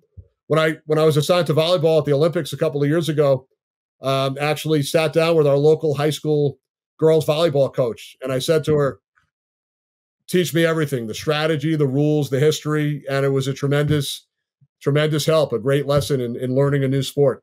Kenny, I was going to get a pickleball court put in my backyard, and I was going to throw like an annual pickleball tournament. Would you, by chance, maybe want to call it one year? I played 2 times this summer, so I've not played 3 times in my life. But if you have a pickleball tournament, I would love. I don't know what your day rate is. I don't know if I can afford it, but just maybe send me an invoice. I'll see if we can cover it from the Barstool Sports. There's no charge. Just send me pickleball for dummies. Yeah. Oh, that's so good. What type of advice would you have for any young broadcasters coming up? And there's some unbelievable young guys in the pipeline, but just advice that you would give if anybody wants to do it. Oh, there are some great young broadcasters who are working in the NHL, around the minor leagues, and I hear from a lot of them throughout the year and listen to some of their work. And the biggest advice, there's a couple of different points. Get as much experience as you can, whether it's in high school, college. These days, when I was in college, we had the radio station at my school, and that was it. And we had to fight for airtime with the DJs, with the music shows. Now, if you're at a college, you can broadcast games over the internet. I did a Q&A at Seton Hall University in New Jersey yesterday and went over to visit the radio station, and they were telling me about all the different sports they do on the radio station, on the internet, volleyball, soccer, lacrosse, basketball, baseball. So there are just so many ways to get involved, and also behind the scenes jobs as well. On a typical NFL game that I work, there's probably 75 people involved in that broadcast. The NHL games biz that we do on TNT. Not only do you have the announcers, but you have the producer, the director, the cameramen and women, the graphics folks, the replay producers. I can go on and on. On a personal note, my daughter, who studied communications in college at Syracuse, had a great internship with the athletic department. She would be involved in editing highlights at sporting events at Syracuse that they would then put out there on the school's Instagram and Twitter, on social media. And she's now working at the NHL office in New York as a video editor / producer. So it's not only for the broadcasters. There are so many jobs out there in sports at various networks behind the scenes as well. But the biggest advice would be just do as much as you can. Internships, college radio stations, college newspapers, podcasting, whatever it might be. In front of the camera, in front of the mic, behind the scenes, just do as much as you can. And then I was going to follow up with, like, as far as like iconic games that you've called, what do you think would be your pinnacle, your number one, where not only just a great game, but maybe it was a championship, like the call itself? There are a couple that you guys might not, they might not be the ones that come to the top of your head at first, but I assume you're a Blue Jays fan, Biz? Yeah. Yeah, Joe Carter. So, well, more recently, I had the Bautista call, the home run, bat flip. No way. I was there for that one. And ironically, I do less baseball than the other sports. That's the one that I get asked about the most when I speak to a lot of these broadcasting camps, college students. People ask me all the time about that Bautista game back in 2015. Hockey, I mean, two men in a name. You know, the last two of the last three Stanley Cup finals with NBC, Tampa Bay, Montreal. And then this year, of course, with Vegas and Florida, you know, getting to call the Stanley Cup on national TV in the U.S. is, you know, just such a huge thrill and career highlight. Was actually on the call for NHL radio in '94, the Rangers Canucks, when the Rangers won for the first time in 54 years. And then I've worked 6 Winter Olympics for NBC, men's and women's ice hockey. And the one that stands out is the women's gold medal game in 2018. I was in Pyeongchang, South Korea, with AJ Malesko and Pierre Maguire, and we called the gold medal game. Canada had won the previous 4 Olympics, and the U.S. won this one in a shootout, defeated Canada to win the gold. So that's right up there. Football, I've had a number of memorable games. Once worked a Sugar Bowl game with Terry Bradshaw and Howie Long as my analysts. That's Notre Dame, amazing. LSU. There was a New Orleans, San Francisco playoff game in 2012. 4 touchdowns the last 4 minutes. Drew Brees and Alex Smith going back and forth up and down the field. But then I have certain moments, not necessarily full games, but I had, if you guys remember, Terrell Owens stomping on the Cowboys star. Oh, yeah. Did that game? No I'm a quarterback, shit, eh? man. And That's awesome. I did Michael Vick early in his career. He had an iconic 46-yard overtime touchdown run in Minnesota, zigzagging his way up the Oh, my field and God, ran out yeah. the tunnel. I had the Victor Cruz 99-yard touchdown from Eli Manning for the Giants against the Jets on their way to the Super Bowl. Actually called the Super Bowl. It was the international feed, the world feed, so it wasn't on in the U.S. And again, if I have a feeling some of you might be Patriots fans, but it was the Giants-Patriots Super Bowl 46. But had the opportunity to call a Super Bowl for other countries, not the U.S. In hockey, just so many memorable games, playoff games, overtime, game sevens, that 4 overtime game this year. Have done a number of triple overtime games. So, again, too many to name, but the Bautista game, the Cup final games, some of the other ones that I mentioned, the U.S. Olympic women winning the gold in 2018. Actually, last year, and again, I'm not even doing this on purpose, guys. I've already brought up the Red Sox Yankees. I brought up, a couple of other Boston events, but I actually worked last year the crazy ending, the Patriots in Las Vegas with the laterals and the Chandler Jones interception right at the end of the game. One of the wildest endings in NFL history. So I had that. I don't know what game that is. You guys know what it is? Oh yeah, it was almost like the Stanford band game, kind of like just Right. like the craziness And at the end of I it. actually mentioned the Stanford band during the call. It was a tie game, Biz. It was tied with about 10 seconds left, about to go to overtime. And the Patriots on the last play start lateraling the ball. One of the players, I think, thought they were losing, forgot that it was tied. And the last lateral wound up getting intercepted by Chandler Jones of the Raiders, and he brought it back for a touchdown. Oh, no. It was a Monday. Belichick the coach? Was it a night game or was it a 4 o'clock? 4 o'clock Yeah. Eastern game. Belichick was the coach? Was he losing his mind? Oh, I'm sure. It it was was. last year, right? It was last year. Oh, Yeah. that was oh shit. Okay, I didn't know it was that regular season game. Yeah. And then okay. speaking of Vegas, Biz, we had a great night with the entire TNT crew going to the David Blaine show. Biz was Oh called up. yeah. So how do you know? Or your daughter works for him? My sister. Or My sister. My Yeah. sister works for David Blaine, the magician, illusionist. So Wow. we took the whole crew, Hank and Liam and Anson. How about Eddie, Pete Davidson was there, and Eddie he was Davidson was up on stage. Pete Davidson was there just with his. his buddies, like do at a bachelor party, Yeah, and he got called up by David Blaine. He was hilarious. He was for 5 minutes. He was making everybody laugh. How about when our group went down and we got to see the tricks, the card tricks from close range in person? Oh It's amazing, yeah, this isn't it? guy is nuts. It's crazy. Like, you just like, how do they do it? You just want like, how do they pull this stuff Well, off when he's they're like- 2 feet in front of you?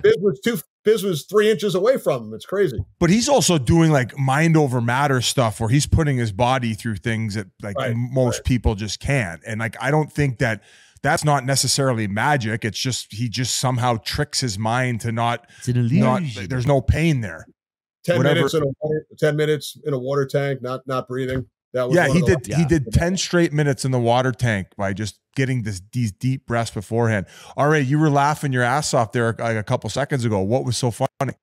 The David Blaine stuff? Oh no, just it's crazy. I've hung out with a magician late night down the Cape one time, and I'll never forget. He put a penny in my hand. He said, "Close your hand." He tapped my wrist, and I opened it up, and there was a diamond there. It was like how do people do this shit? We saw similar things with cards, right? With you and Henrik, he would flip cards. It just doesn't make any sense how quick they are with their hands, and I couldn't even imagine how many reps it takes to master all that.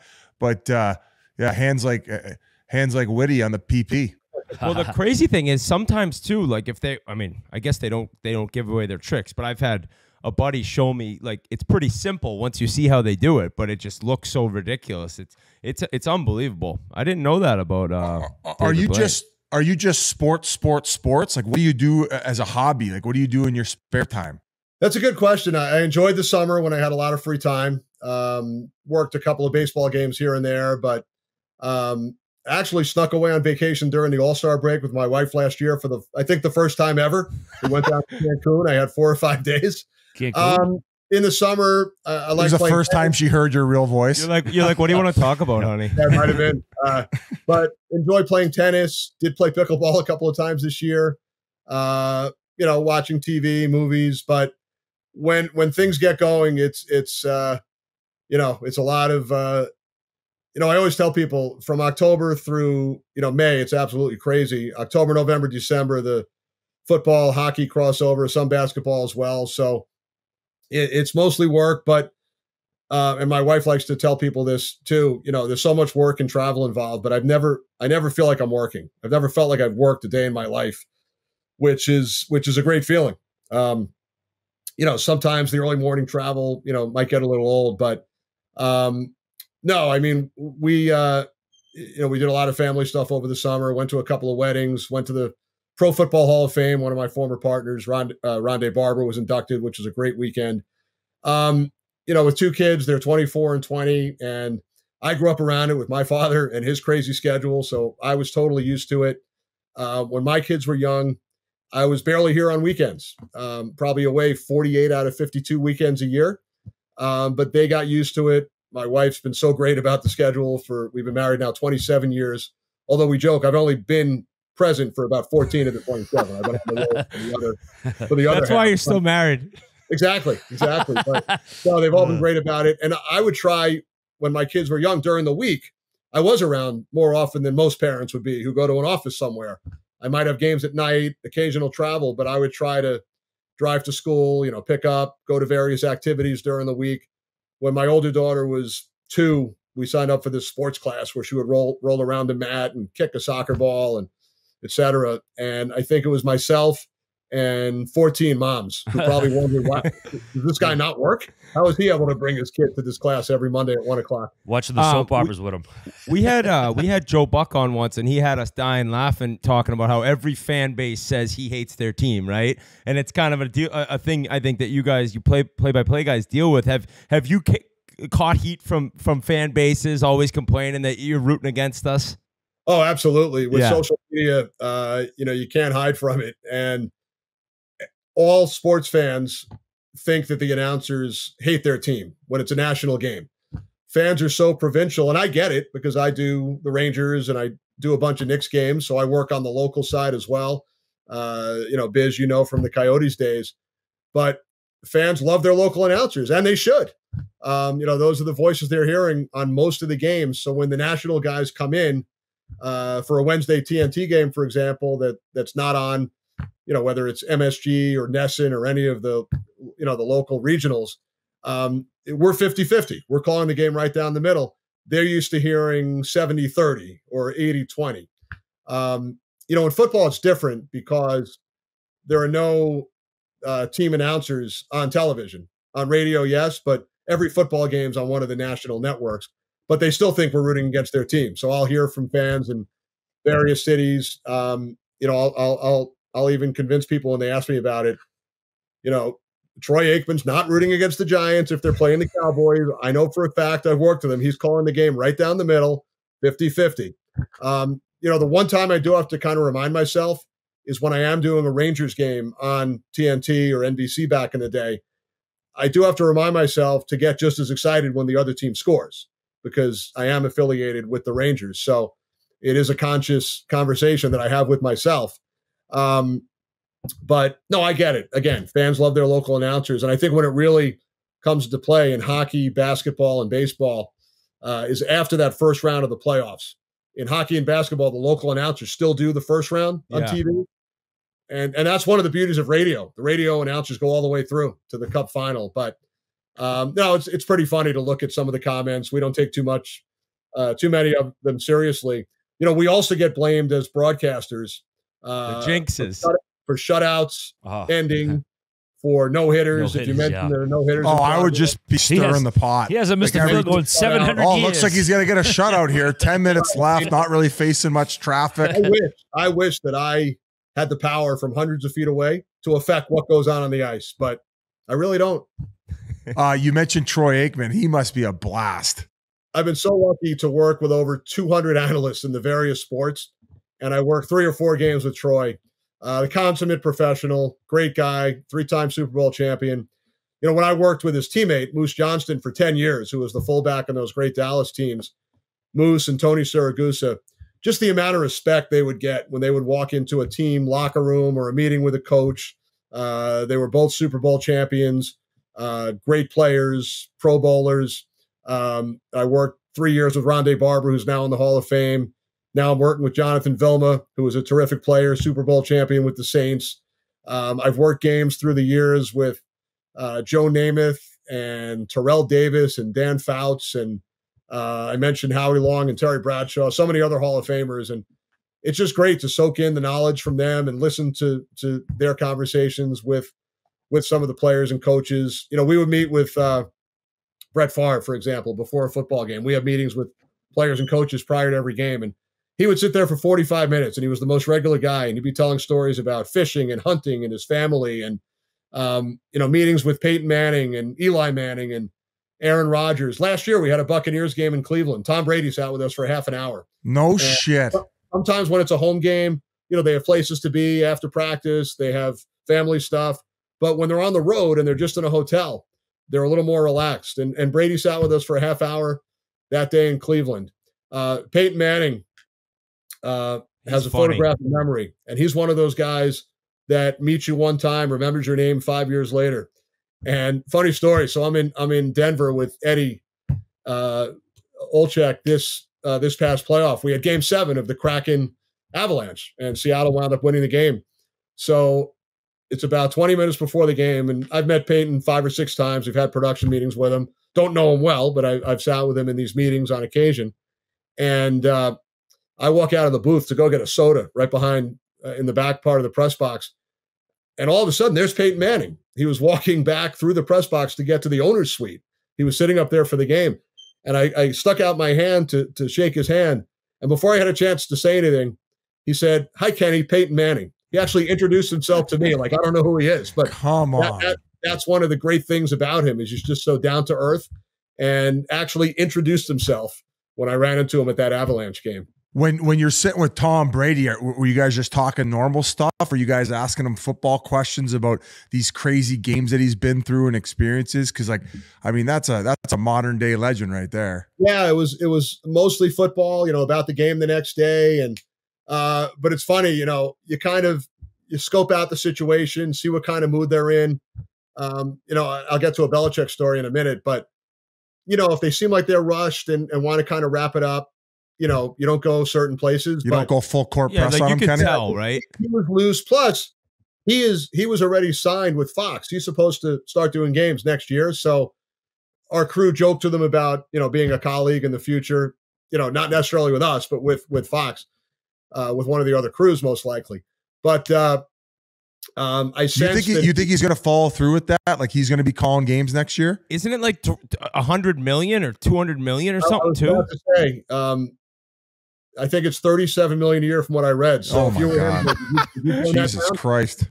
So anyway, I'm schlepping it up for cross country every week for fucking Biz is peanuts. looking for like free Chipotle. Biz, Yeah, this come is on. the pour over I here. can't even win a fucking my own ball hockey tournament. you might bump into him on a flight. Who knows? But anyway, I had done my research that week, and I read somewhere that I don't have the exact numbers, but I read that this was his, I think, 7th career game against Cleveland, and he had faced 6 different starting quarterbacks in his games against the Cleveland Browns. So the situation presented itself, and I said to him, "All right, I got some trivia for you. You've played the Browns 6 times. Who were the 6 starting quarterbacks?" And he actually got 4 or 5 of them off the top of his head. It was pretty impressive. No It was shit. pretty That is impressive. That is impressive. So What was that the Belichick story? Oh, yeah. So with Belichick, I've probably done 7 or 8 Patriots games through the years. They're primarily on CBS, on Fox once in a while. So you just know going into the meeting, he's not going to give you much about his current team, about X's and O's and strategy.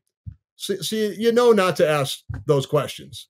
So my analyst last year, Jonathan Vilma, had a good relationship with him because before he was drafted in 2004, he met with Belichick at the Combine, and they took a liking to each other, even though he never played for him. So Jonathan loosened him up a little bit with a couple of questions about the game.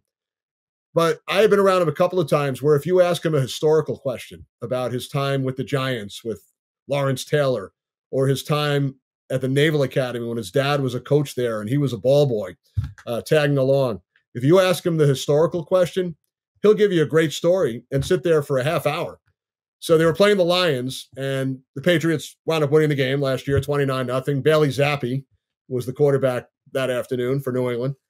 So I said to Bill, I said, you're playing the Lions this weekend, and I know that your first full-time coaching job in the NFL, he had been an intern with the Baltimore Colts the year before. I said, I know in 1975, you were an assistant special teams coach with the Lions. What do you remember? What are the highlights from that year? Figuring maybe he'd give us a good story that we can use on the game. And sure enough, he went into this entire story about all of his memories coaching on the offensive side of the ball. He was the assistant special teams and helped out with the tight ends. So he wasn't always a defensive coach.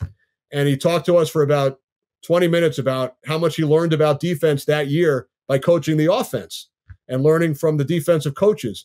And then he told a story, which was, I had never heard this before. It was incredible.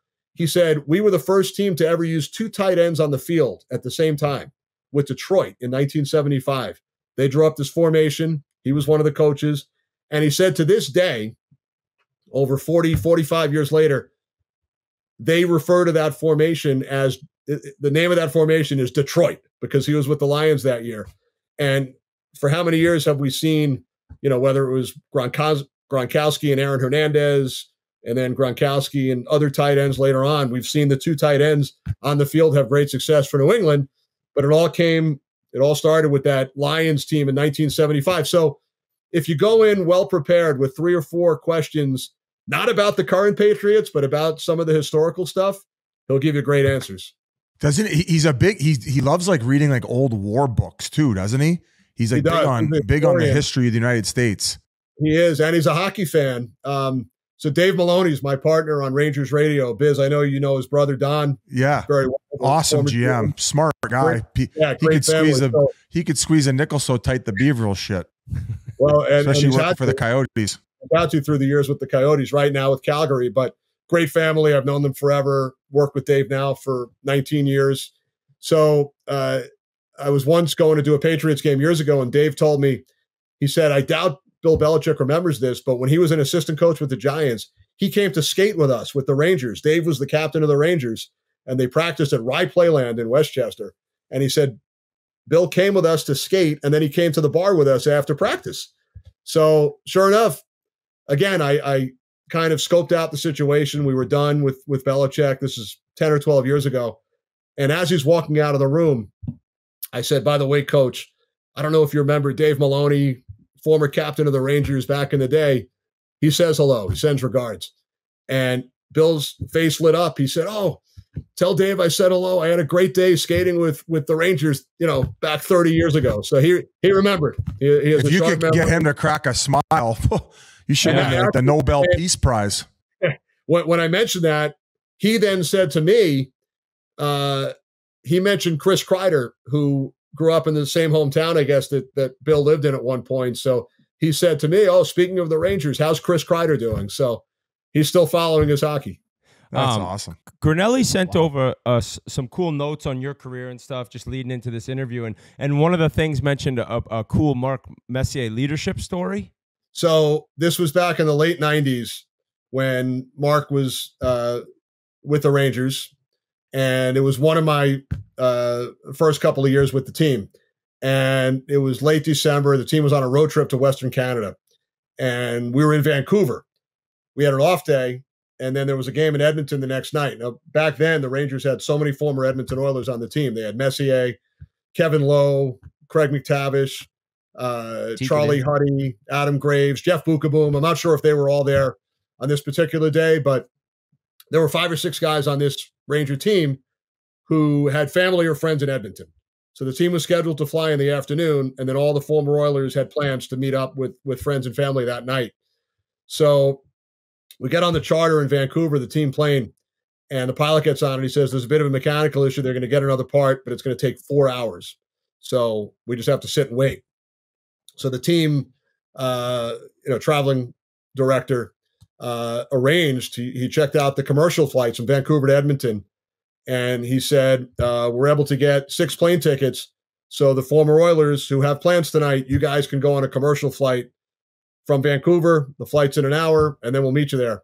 They're like, "No, thanks." Who was the captain, stood up and he said, "We traveled as a team. Either we all go or none of us go." And they waited. They waited for the airplane part to get there and probably missed their plans that night in Edmonton. Cheapest, man. Ken, I want to ask, what's the biggest upset you ever watched, whether you call the game or just as a audience member or observing it? What's the biggest upset in sports that you've ever seen? Wow, that's a great question. I've never gotten that one before.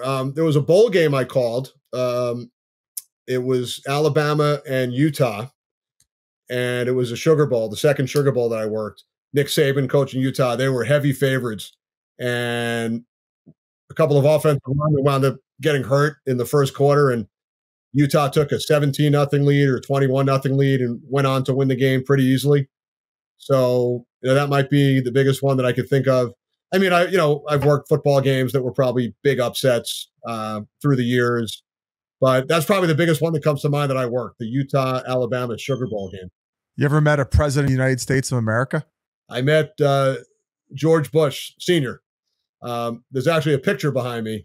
My father was one of the hosts of the baseball pregame show on NBC back in the late 80s. And George Bush had played baseball at Yale. He was a big baseball fan. So they arranged an interview at the White House. So they were going to do an interview in the Oval Office. And my whole family came along, my mother, my younger brother, younger sisters. And we took a White House tour, never expected to meet the president.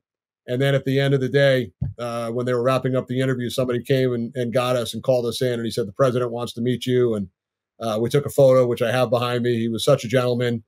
Funny story out of that one, actually. So my younger brother, who's 6 years younger than me, he was in high school at the time. And the next day he went back to school and told his teacher where he was. And she believed him because she knew that our father was a sportscaster and that he wasn't making up a story that he went to the White House. But as a joke, she took an absentee slip that they used to have to fill out in high school and sent a letter to the White House. It said, "Dear President Bush, Brian Albert tells me he was at the White House with you yesterday. If that's the case, can you please send this absentee slip and mail it back?" That's how they used to do it? Sure enough, a couple of weeks later, it came back to the high school. It said, "Dear Mrs. Hoffman, Brian was with me. Please excuse the absence, George Bush." That is so fucking cool. You're like the Forrest Gump of sports. Unreal. You have a story for anything. It feels like it. Working with so many analysts through the years. A couple of friends tell me that I have a photo for everything on my phone. When Jimmy Buffett passed away last week, I have a photo with with him and Bill Moss, who was my partner that game on the field in New Orleans. He's a big Saints fan. So I pulled up a picture with Jimmy Buffett. Have a picture with Taylor Swift. She was sitting 2 seats over.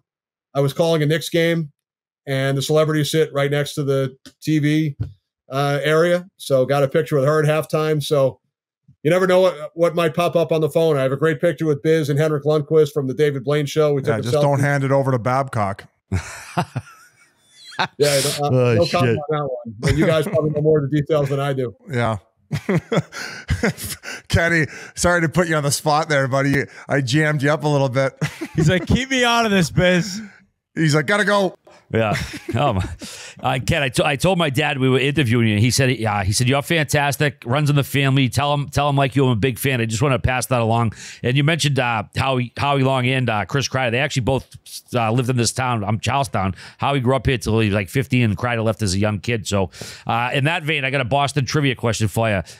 Who's the only guy to play for the Red Sox, Bruins, Celtics, and Patriots? I figure in the four sport vein. Played like for all three teams? Well, it's the organist. It's the organist, right? Yeah, John Kiley. Yeah, it's a little trick question. Yeah, John Kiley played for all 4 Boston teams. Good job. They have that same trivia question in New York about the former organist at Yankee Stadium. Eddie Layton also played for the Knicks and Rangers, played the organ for all 3 teams. How good do you think you would be at Sports Jeopardy? Do you think you would be that? Who's the guy who ended up going on that crazy run? Pretty good. You know, I probably wouldn't be in the top 10 or 20% because there are some people out there with crazy minds who study this stuff all the time. But no, I would do pretty well. I would do very well. You know, I've been doing the Puck Doku. Have you guys been doing that? Oh yeah. Yeah, I get shriveled on there when my name's one of the pics. They don't have a picture for me. It's just a peasant no look picture. for What's going on? But no, I'm pretty good. Did you like that, Biz? I got the right answer from RA's question there about the organist. Oh yeah, you're buzzing. Yeah, I figured there's not much that you don't know about sports. You didn't think I would get that one? No, I wasn't surprised that you nailed it. Now here's one of my favorite sports trivia questions, and he just passed away recently. Who's the only person to play on an NBA championship team as a player and coach in a Super Bowl as a head coach? What? It's from way back. Wait, play? Could you repeat that? Play as a... Played for an NBA championship team. Yeah. Mm-hmm. Head coach in actually multiple Super Bowls. What the hell? No clue. I'll give you a hint. Minnesota. Bud Grant? Bud Grant. You got it. Nice. He played the NBA? Bud Grant was actually... He didn't play much, but he was on the Minneapolis Lakers back in the early 1950s as a player, and then coached in the NFL. Wow. Hey, did you grow up in Port Washington? I did. Port Washington, Sands Point, from when I was 5 or 6, right through high school, and then still went back in the summers during college. When I was prepping for the interview, a couple of names jumped out at me, guys who are from the hometown. Burt Young, Paulie from Rocky from that neck of the woods. You ever meet him by any chance? I heard he lived there at one point. And, Citizen Kane himself, William Randolph Hearst, he was a Port Washington guy too, huh? Did you know that? I heard that. Yeah. We had Bjorn Borg at one point, the tennis star. Yeah. Huh. He lived in Port Washington. We had a lot of the 1986 Mets. Don't please. You're killing me with this stuff. Okay. You've won 3. You've won 3 since then. But a lot of the 86 Mets, some of the Islanders live in the area in some of the neighboring towns. But it was a great place to grow up. Haven't lived there in a long time. I've been over in Jersey across 2 bridges for the last 24 years, but did grow up in Port Washington. Okay, so you've been so generous with your time. My last one is, who was the most starstruck person you've ever met? Like when you met them, you were like, like you got jammed up. You've met all these famous people, Taylor Swift, you named them all. Well, when I was about 14 or 15, it was Wayne Gretzky. He was the first one. And I have a picture behind me from that first meeting. And now, you know, how lucky are both of us? And he wrote insane. One of the forwards. He wrote one of the forwards to my book, along with Walt Clyde Frazier. But I'll never forget the first time meeting Wayne. But, you know, a number of I had the good fortune of meeting a lot of pro athletes when I was young, due to my father and my uncles. So whether it was Dr. J, Julius Erving, getting to meet him on a number of occasions. I actually have I mentioned the photos. I have a photo with Andre the Giant. I was about 15 or 16 years old. So I actually have a photo with Andre the Giant. RA has an iconic photo, isn't it? Your Instagram or your Twitter photo?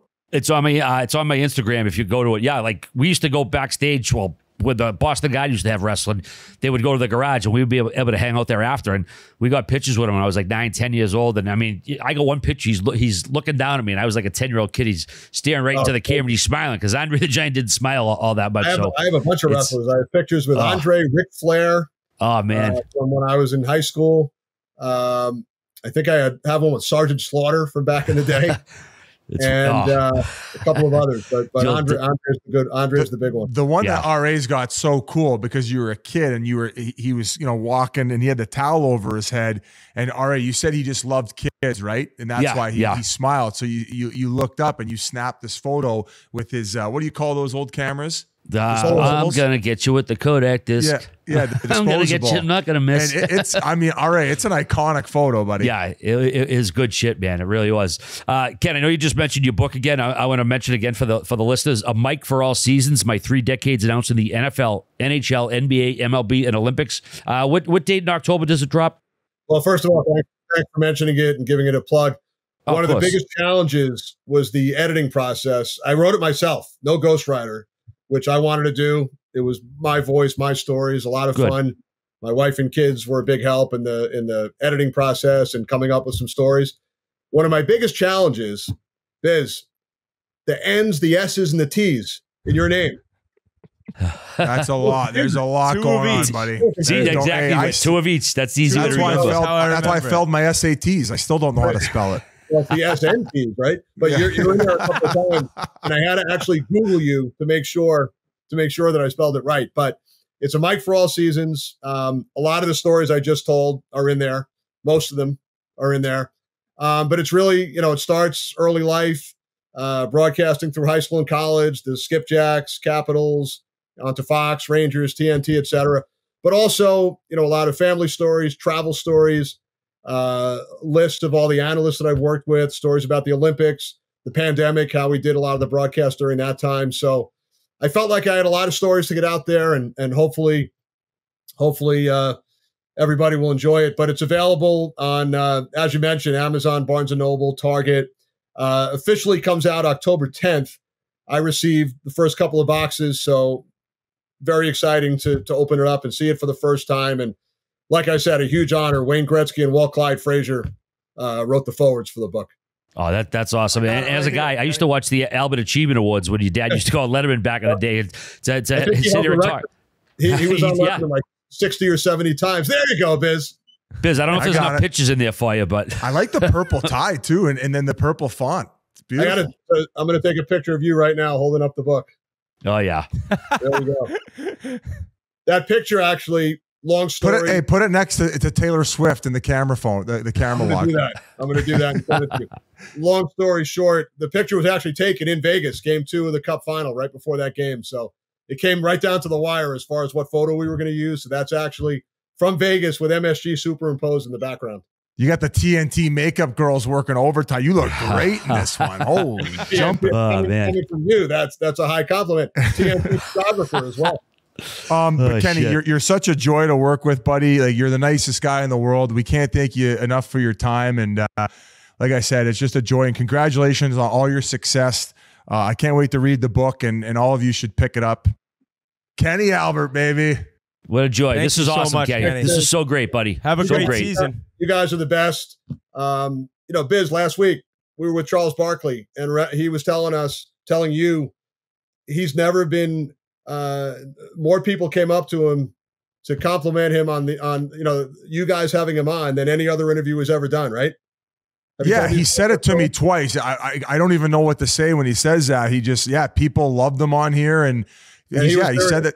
Yeah, he said that twice to me, Whit, in RA. He goes, I've done a lot of interviews and a lot of podcasts, but I never get, people don't come up to me as much as they did when I did Spittin' Chiclets. How was my Charles Barkley impression? I'm a witness. I was there when he said that. But you guys are the best. I love listening on plane rides throughout the year, and can't wait for hockey to get started. And thanks so much for having me on. All right, before we go any further, here's a few words from our friends at Straight Talk. A new Straight Talk Wireless offering is now available where you can get a Walmart Plus membership included on select Straight Talk Wireless plans for free. Only Straight Talk Wireless gives you unlimited data, talk, and text, plus a Walmart Plus membership included on select plans for free. Some of the perks of Walmart Plus through select Straight Talk Wireless plans are free delivery from Walmart stores, free shipping, no order minimum, Paramount Plus membership, member prices on fuel so you get those gas savings. Straight Talk Wireless is available at Walmart and walmart.com. Huge thanks to Kenny for coming on us, man. What a great storyteller. Plus, I mean, anytime I got an A on any of my impressions is always a good day, Biz. You know? Oh, yeah. Pump the tires a little bit. I'm not talking about the warthog. No, I'm saying it's the fucking year of the warthog. You can't miss right now. All right. You're going to start dating Taylor Swift next, aren't you? Oh, I maybe should learn her music before I do. All right. If you could date any celebrity like now or then. They'll say an actress from the 40s. Dude. Suzanne Summers, I bet. She passed away, Jesus Christ. Who was your girl growing up? Back in the day. Pamela Anderson from Baywatch? No, that was kind of late. The first like chick poster I had was Christy Brinkley. The first like poster. You know who was I remember being like, whoa, something's going on down there. You remember Yasmin Bleeth? Is that her name? Yeah. What do you mean something's going on down there? Like there's something moving and there's blood rushing. Oh, I thought you meant maybe she had one. I'm like, what? 4 inches she had a rock penis? hard down there. Yasmin Bleeth, like midnight. Yeah, on the right. She was Baywatch. Yeah, that's who she was. Oh my Yasmin God, that's Bleeth? her now? Yeah. Hey. She looks good. Great. Wow, she still got it. Yeah. Christy Brinkley, and then honestly, like early Madonna videos. That's when it was like, whoa, what's going on down there? That's when I started getting Madonna's always kind of disgusted me a little bit. I don't know what it is. Ever since she pounded Rodman, she's like jacked too. Like I'm not a jacked woman guy. It's just kind of I like girls with a little muscle. You do. One time you showed me on Instagram, this is my style. She had 18 abs. I want their clit so big it's almost like a penis. I was like, oh my God, Biz. Like that's legit like a weightlifter. Like you want a straight up bodybuilder. I like a little muscle tone. It's disgusting. Yeah. You ever see her old, very healthy though. Her old Penthouse photos that she did like a photo shoot. Madonna. She did like before she was a star. She did this photo shoot, like a nude shoot. And then someone found her when she was a superstar. She looked like the friggin' Amazon rainforest, like hair on her arms, big old 70s bush and everything business. Really? Yeah. I think the bushes are coming back now. You think? Yeah. Oh, for sure. For sure. I don't think they should have. Well, because like girls were lasering it off. So you're in the game. Are you seeing bushes in the wild? I mean, I'm not going to get into the bushes in the wild. Okay. I'd rather talk about snorting off of RA's tits and figure size clips, but you don't want to talk about that. God, who is? Carmen Electra. Oh my God, she's still got it. She had a poster like washing a car, like the bubbles everywhere. And by the way, I was never even remotely close to allowed to have a poster of a girl in my room. Like, so I had a Fox magazine, which was like Dirty Mag. Oh, like dirtier than Hustler. I had this like little single bed at my parents' house where the drawers on the bottom, you could pull them out. So I would hide it. Like I would pull the drawer out and I had the one magazine for forever. I forget who the girl on the cover was. I think maybe it was Sylvia Saint. But and it wasn't a Playboy. It wasn't like an article type magazine. Classy. It was like they had one. They would always be like a featured girl, and then there would be like the cum dart, like the they'd actually have the board. They'd have your target. They'd have the. I never used it. Yeah, you didn't. Wait, I never. By the way, it's so underrated that RA had a subscription to Playboy when he was 12 years old. That's one of the crazier Spittin' Chiclets facts. I couldn't put a poster up my room, and he had a subscription to Playboy. When we talked about it, he's like, "That's not that crazy." Yeah, he was like, "What do you mean?" And then what was even crazier was that his mom signed it up. No, actually, no. Maybe the CDs you used to buy. Remember, you used to get 7 for $1, and then you had to buy a certain amount every month over month. No, you got signed up for the Playboy subscription by your mom. No, it was Publishers Clearinghouse. Remember that? Oh, you might have already won $20 million. So for some reason, I got one in the mail when I was like 13 or 14, and you had to subscribe to 2 magazines. So I did Sports Illustrated and Playboy. You know, they must have thought I was an adult. My mother, she didn't like sign me up. She was fine with it though. Like, but what happened when she got the mail? She was like okay, but she's like, just don't bring it to school, whatever. Because just don't hit the target in the living room. My stepfather bought one. She would like. I don't think Playboy had the target. No, like the other one I've said is I just threw myself around the room to the old music video "Wicked Game" by Chris Isaac. Oh, and Chris I've Isaac. said many times in the pod that I ended up watching on pop-up video on VH1 that he was actually penetrating and having sex during the shoot of the video on a palm tree. You tell me right now if you can YouTube this music video and Can you not pull it up, Jay? and not dummy yourself to this beautiful woman. Chris Isaac was a stallion as well. So I was a big BET beater. I'd crank myself off to the really? BET. Yeah. Because like back Like then, the Nicki Minaj's before Nicki Minaj's? no, it was still Dre had some thoughts in him, but I want to say one of the Saint Lunatics videos with Nelly had the best girls where you would get slow-mos of them where like the big juicy arses would get me going. I think we've spent this girl. Look at that woman. I mean, look at her. Oh, this is who? This is Chris Isaac, Wicked Game. This is how I was just dummying myself at a very guy's young a bit age. of a man missile too. Yeah, that's Chris Isaac, dude. The guy could sing. I don't even think this is his song. Isn't this a remake? Porn. Well, yeah, apparently when you see right there, they were penetrating. Oh. That's what pop-up video on VH1 said. That's all I'm saying. But what a beautiful young woman and what a handsome young lad. But also What a video. Imagine you're the artist. You're like, all right, here's the video. Get me the hottest Superman woman on the planet, and she's gonna sit on my lap while I have a full-fledged rocket up her vagina, and we're gonna hit the record button on a palm tree. yeah, there you go. George, And two good-looking people, they might just be like, let's just go for this. Let's do it. George She looks Michael. Euro too. George Michael had 4 supermodels in that Freedom video back in the day. So was he bisexual? George, Yeah. I don't know if he was down just with the did ladies everything. or not, Is that but the one he who got definitely liked sucked the off in a fellas. stall in public, and then people try to make a big deal I out of it? believe that was him. Yeah. R.I.P. He was a great artist. I remember a video, Unbelievable. a more recent video, this is probably 20 years ago. Do you remember Petey Pablo and that song like Croatia, Rwanda? He's listing all the girls' names. Oh, yeah. There's a lot of sexy BET ones for you in that one. Oh, yeah. So check that one, Petey Pablo. One last one. You mentioned Pasha's bedroom. Like that, we put that picture of you sleeping in his bedroom. Someone goes, "Is that Bert and Ernie's bedroom from Sesame Street?" I know. Had the 2 wooden twin beds. How about memes putting the other twin bed and putting Barry, the big guy, in the Barry, bed? our boy Oh, Barry. yeah, someone goes, "Biz does BBC." Oh, that's so because the name of the mockumentary was called Biz Does BC. Pasha's bedroom was shit though, huh? Awful. Jesus, Posh. Awful. Seriously, you look like my grandparents' bedroom in the 40s when they used to sleep in separate beds. Some of you people are like, who's Barry? Barry was this, I think it was during COVID, Barry. Everyone knows took Barry. off. Everyone knows Barry He now. was a porn star who had a huge rope, and there was the messages like, hey, check out what somebody's saying about you online, and you would click it, and next thing you know, it was Barry's hog staring you It in the was face. really like COVID. Like, look what's locked down now. And you click on it, think the big news. And just Barry. All right. Just you needed a chuckle during those dark days. Oh, absolutely. Nothing like a dark enough. hammer to turn around your dark day. For some reason, a 6-year-old story on CBS News went viral last week. Immediately heated up the Chiclets text thread once again. Researcher Randall Bell studied the habits of the rich and found that if you make your bed each morning, you are 206% more likely to become a millionaire. So, all right, you were disgusted at this in the group chat. I would assume you're not a bed maker. I'm a sack You of broken think? eggs. I always have an unmade bed. Yeah, man.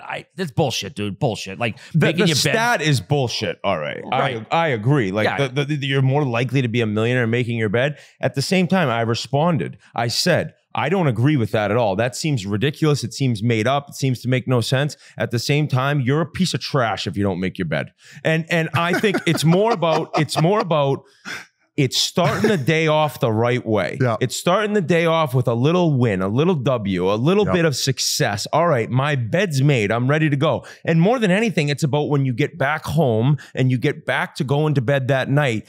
It's not an unmade, unkept, clothes everywhere bed. You're looking at a nice made bed, a nice clean room. Now, granted, since I'm married, I don't make the bed, but my wife does. but before I was married, I made my bed all the time. There was a couple days I didn't, but I specifically remember brushing my teeth and being like, oh, I don't want to make my bed. But that's the early victory of the day. That leads to success. I believe Merle said Barry Trotz is a big time make the bed in the morning guy. And it's one thing where it's just he asks guys when he gets in first meeting, instead of asking for the phone, he asks for, hey, you make the bed. He he finds out Yossi doesn't make his bed. He trades him. Yeah. So I think that for me, it's like start the day off the right way. And I think a lot of people who don't make their bed, I think those same people have clothes everywhere. They have, because you're not hanging up your clothes, putting everything away, and then not making the bed. They're not washing the sheets either. They're not washing the sheets. Okay, so wait, I think you're a genius in the marriage category because you. Oh, really? Yeah. Let's bring my wife on and ask her that question. No, but in a sense of you seem to establish very smart rules.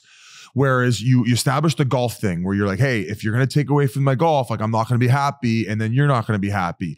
Another thing is yesterday you couldn't do the interview live with Dahlman because you had family photos, and I'm like, ugh. Like the wives love the family photos, and where it goes, oh no, 15 minutes, we're in and out. So it's well, that's the deal I made. I said, listen, we'll do family photos. The deals he makes are incredible. Did you also cut a deal on the bed making?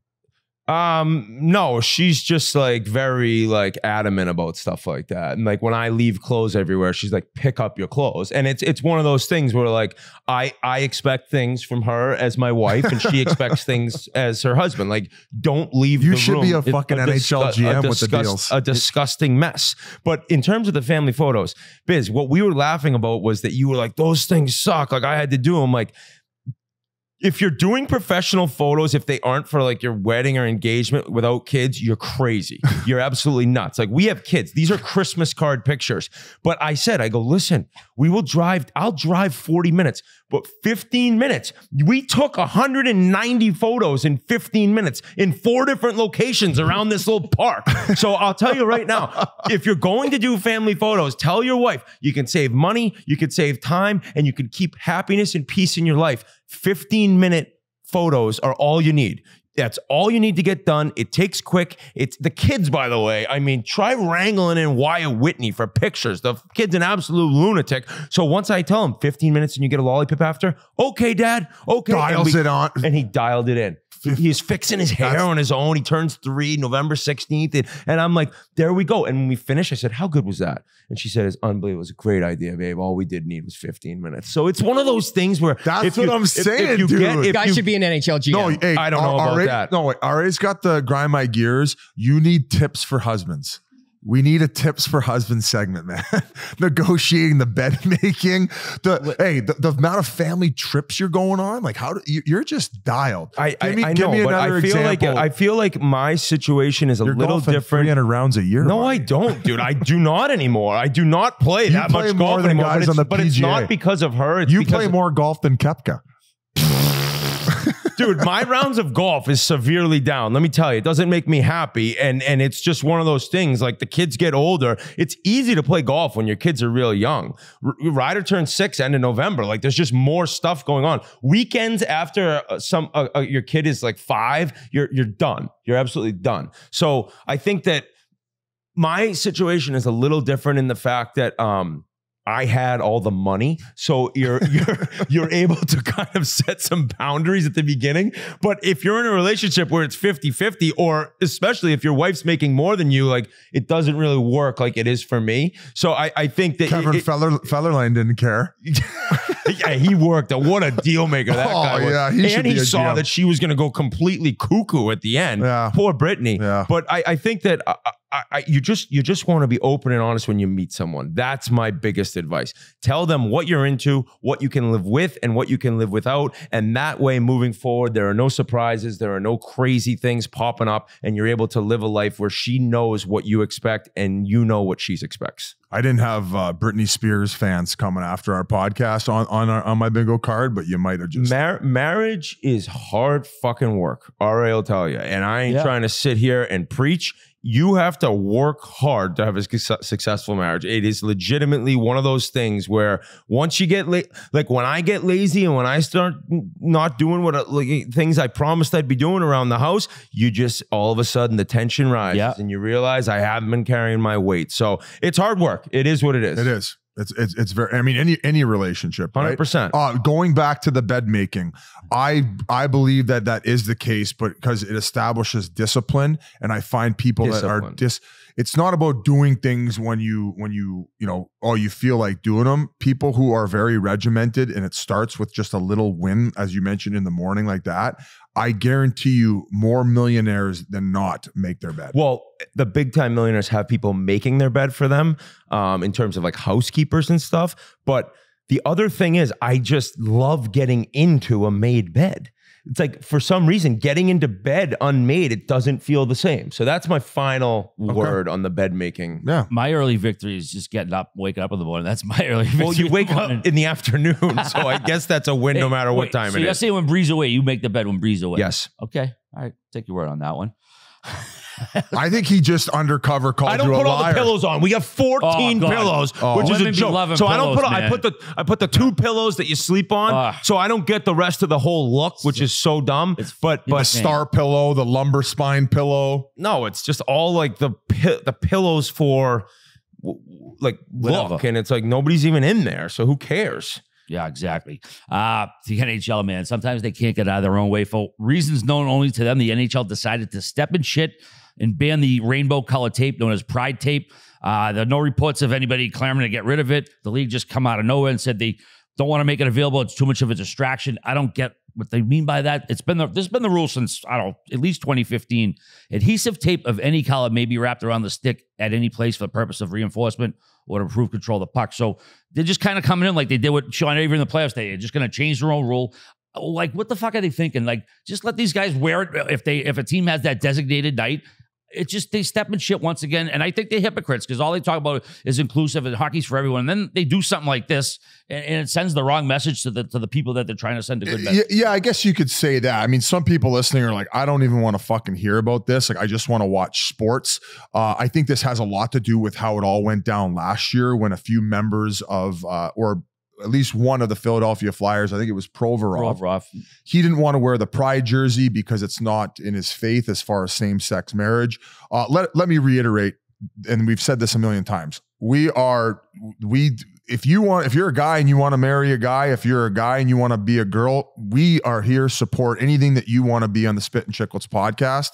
Well, at least me. Can we all agree that? Yeah, 100%. 100%. So this didn't need to be kicked up. They could have just let this go and let the tape thing be a thing. But I feel like they tried to get ahead of it and they made a shitstorm within their own stuff going on.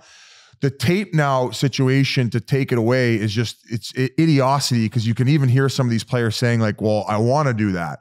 So I think there's a big portion of people where they just want to go to sports to watch sports and not have to talk about any of this stuff. And that's where I think that most people lie with their opinion on everything. No? Yeah, I agree. I mean, I think we all just want to watch the game, but this is a thing for the last several years with the league. And again, they've been, hockey's for everyone. They've been like beating that drum and then they turn around and just say, oh, you can't wear this tape. I think some players are going to come out and just wear it some game willy-nilly. Didn't Lawton already say he's going to? He's gonna. Well, it's just like, the jersey thing was an absolute clusterfuck last season, okay? So they make the announcement, and obviously there was a bunch of noise and a bunch of chatter. How are you doing this? It was over. It was all over. Like, the fact that it was done. Like, if they were going to do this, do it then with the jerseys, deal with all the backlash then. They just come out of nowhere right as the season's beginning when there was just no need to mention anything at all. It was just ridiculous timing. But I'm going to go to the fact of the real issue with the NHL for me right now. This fucking app is something else. I'll tell you, they decided to redo their app this summer. It is the worst app on the App Store. I looked the other day. I designed it. It looks like you designed it and then did the coding for it as well. Right after hanging out with RA and his ski titties. I'll tell you this though. I looked every single game right now. It says whatever the score is, which isn't always correct. All the goals are it's the same goal scorer, the same assist guy. Every game, it's broken. And like, if you're gonna redo the app, actually was okay before. I don't remember like having complaints about it like this. So you're gonna redo it, you're gonna drop it, and it doesn't even work. It's unbelievable how they're able to just like get in their own way constantly. Because now I'm not even using it. I got to go to the score because you can't even find out. I even find the website, they've changed the website as well, and that's where I go. I don't even use the app. I feel like the website sometimes it's not even working, and some of the same problems you mentioned. Dude, they're always changing it every 2-3 years, where you finally get used to it, and then boom, it's different again. So the ESPN app is incredible, though. I mean, I just go there because you can watch the games now too if you have ESPN Plus on there. So on the new NHL app, you can't even go in on the app and see like the time on ice and stuff. And last year you could. It's crazy. They've somehow made their product that much worse with an improved, in quotations, app. It's unbelievable. Like no other league right now has an app that doesn't work. In on the main page, like if you click on like certain goalie stats, they have like their record, but they don't have the losses on there. It's like how many games they played, their wins, and it's like they're missing one of the main stats on there. And earlier they didn't have like, I think it was goals against or save percentage. It was like those are the fucking main things people looking for, and they didn't have them on certain players. It's I don't know, it is a clusterfuck. But I agree with you on that. It's just crazy. Yeah, brutal. By the way, we've talked about the banana tits. Shout out Melinda Dillon, who played Suzanne Hanrahan. She passed away last year. Oh. We gotta give her a shout out. She was the mother in A Christmas Story too, Biz. Okay. Yeah, Okay. Yeah. Love that movie. Yeah, great. Another thing I forgot to bring up just quickly, Carolina, great win in LA to start the year. Then they lose to the Ducks, but something to keep an eye on. I'm blanking out. He played on the Bruins last year, the D-man, big signing. Dmitry Orlov. Orlov, who was the best player for the Bruins in the playoffs and maybe one of their best players after he came over at the deadline. He's -7 in 2 games and playing 15 minutes a game. So I don't know. Let's see where that goes. Who knows if Brindamore saw him in camp and wasn't overly impressed, but just a stat that kind of popped up. Well, right the away. one thing about them is they also have so many D to snap it around to, and you can. I mean, I remember Thomas Caberlet when he was playing for the Leafs. He was getting 25, 26 minutes a night, and then he got traded over to the Bees. Yep. And all of a sudden he was playing in that, 17, 18 minute range where you're not used to getting your reps and getting it snapped around. And all of a sudden the game declines quick to the point where I want to even say during that playoff run, he might even been a healthy scratch. Yeah, I think he was. When they traded like a couple first rounders for him. So for a defenseman in that perspective of going from a high number of minutes to now all of a sudden where you might get even lost, it just feels like the puck feels heavier. You're not making the right reads. You're not playing with that anticipation you once did. So that can become difficult. But they're loaded on the back end, and that's not an ideal situation, especially for the amount of money you're paying them. And on top of that, you got D'Angelo back in the mix too. So 7.75 for this year and next year. He was so good. It's a lot of dough. He's a player. It's just kind of odd to see a start like that. Yeah. Your old team, the Penguins, they lost their first game, then they won 2 games in a row, 4-0 over the Caps, 5-2 over the Flames. Gino had 6 points in those 2 games, but Sid, longest tenured captain now at 18 years, 18 consecutive seasons, averaging a point per game, only one guy with more, Wayno at 19. But here's the record these guys have. Sid, Gino, and Chris Letang hold the North American record for longest teammate trio with 18 seasons together. No 3 guys have ever had this many seasons. No together way. in any North American and they're sport. still bringing it. Gino's off to the hot start. Riley Smith looks good. Riley Smith looks great. Listen, I know Dubas is a Leafs traitor, and some of you say, oh, they fired him. Shut up. He stabbed him in the back. What he has done in the offseason to revamp this lineup is nothing short of a miracle with the fucking tricks that he was able to get Carlson over with and make all the trades and get rid of cap situation, bring over Riley Smith. He had the connection to Achari, bringing him over to the Leafs last year at the deadline. So it seems like that bottom 6 has that sandpaper that they needed, that they were missing last year. The top guns are going. Gensel's playing for a contract right now, and he was actually supposed to miss the first 5 games of the year. Rush back to get back with that ankle injury. And Nedeljkovic looked great in the game that he was thrown into. Jari looked great in game 2.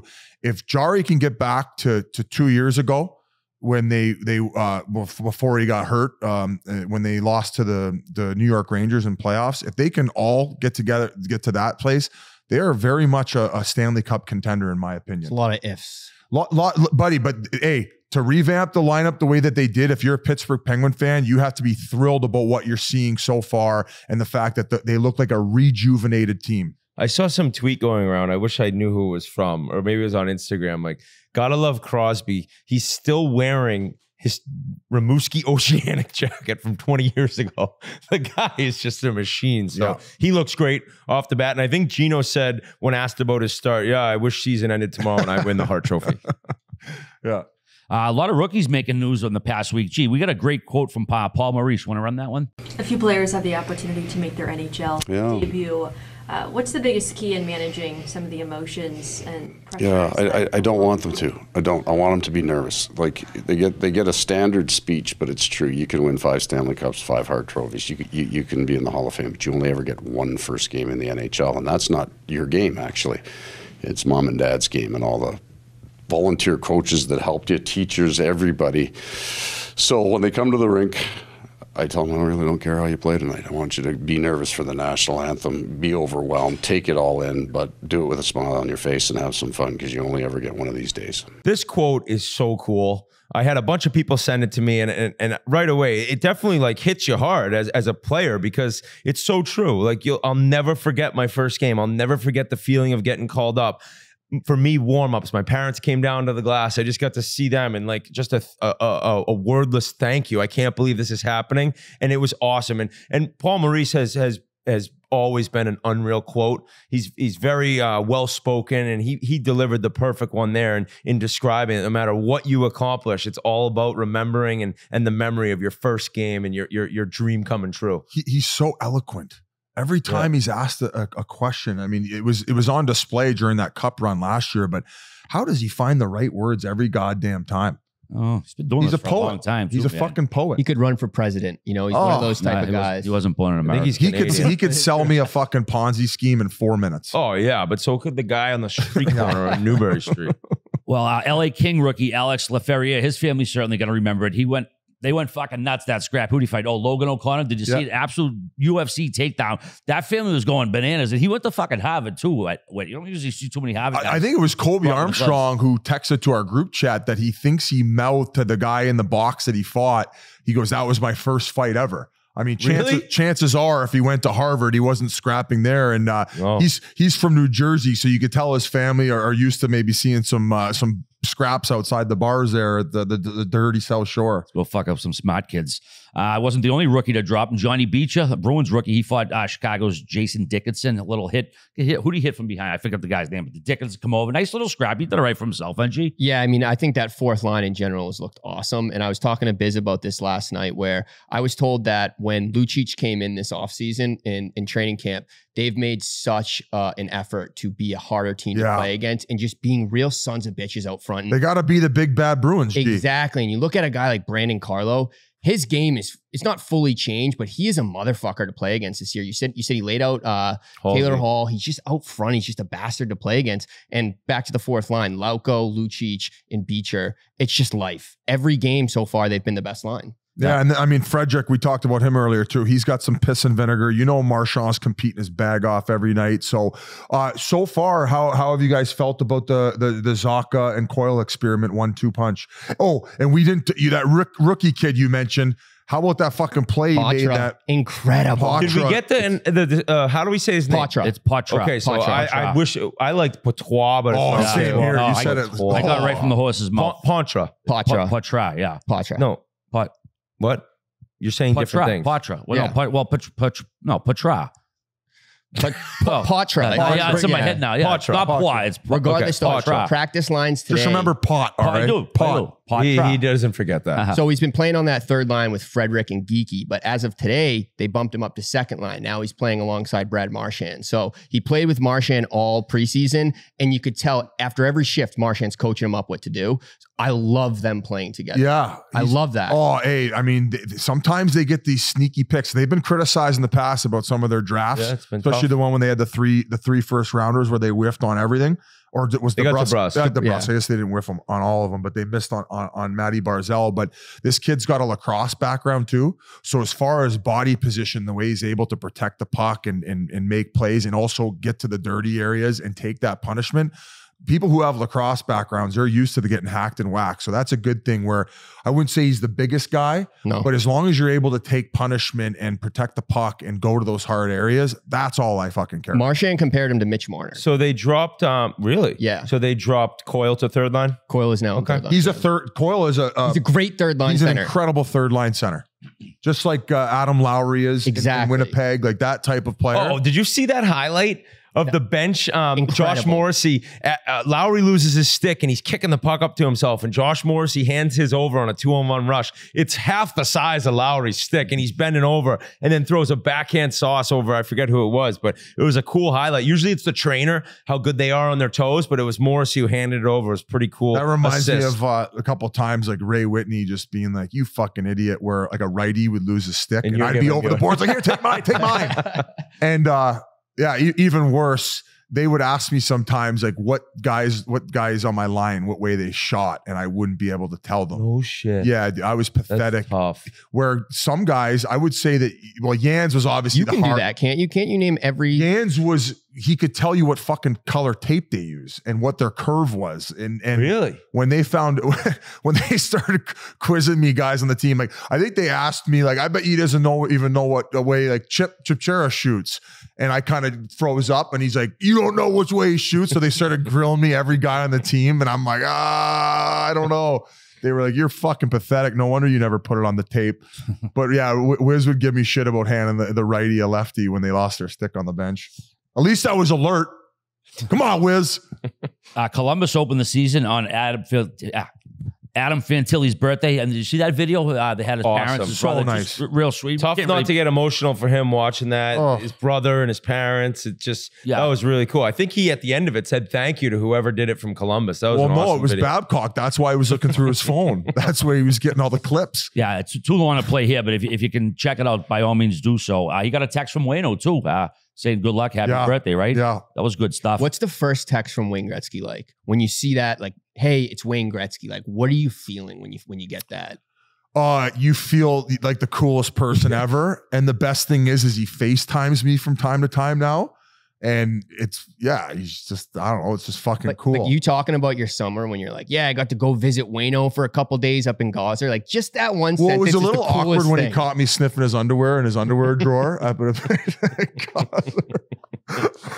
the hell are you doing in there, Biz? Like, Wayne, I love you, man. I just want to smell Biz is trying on his cup rings. Yeah. He comes in, I'm in his boxers, I got his fucking cup rings on. Wearing the old Jofa. I got his like when Borelli was in the Islanders locker room and he was true. trying on Tavares' shoes and then he walked in. I got his Gucci flip-flops and robe on. Fantilli had an assist his first game, played 13 minutes, 40 seconds, 5 out of 10 on faceoffs, 2 shots, but looked good out there that first game. I'm not sure how much you saw of it, but did you see the end of that game? Philly covered the puck line with 0.1 seconds left. Did you have it? You must. No, I didn't. I didn't have it, but you would have thought it was. I mean, I'm just over the moon anytime that happens. Whoever has it, but I was connecting. It was like shoot, because he had the whole fucking zone to himself.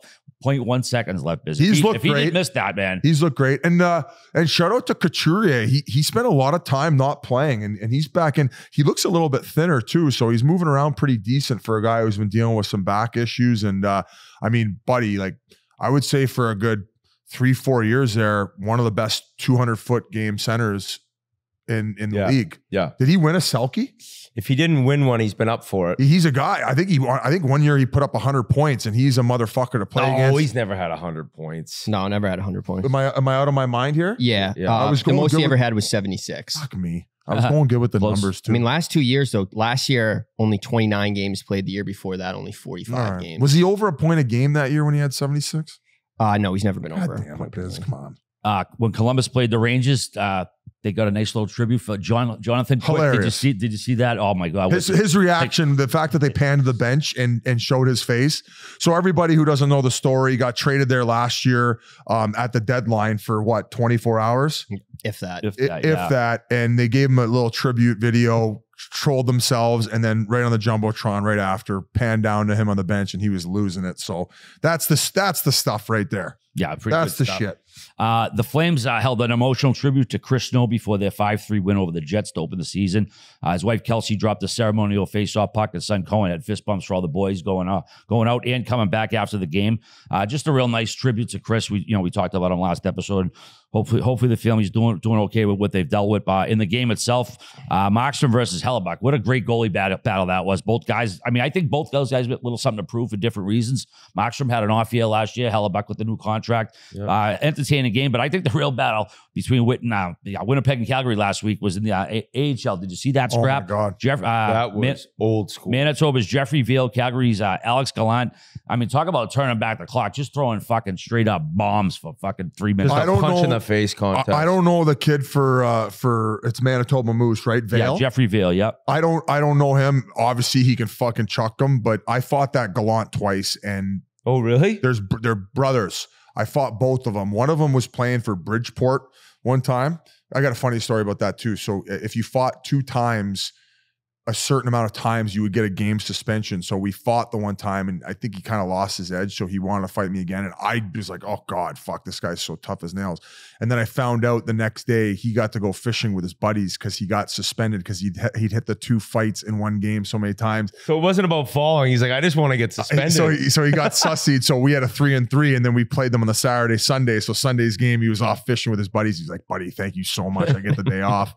But you're like ice in your eye. You're like, no problem. But I want to say they're brothers or cousins. And then this one that you just fought for Calgary's farm team, he was playing with the San Jose Barracuda. But these guys, pound for pound, are just nail guns. They just go. Western boys? They're from, I want to say they're from PEI. They're from out east, aren't they?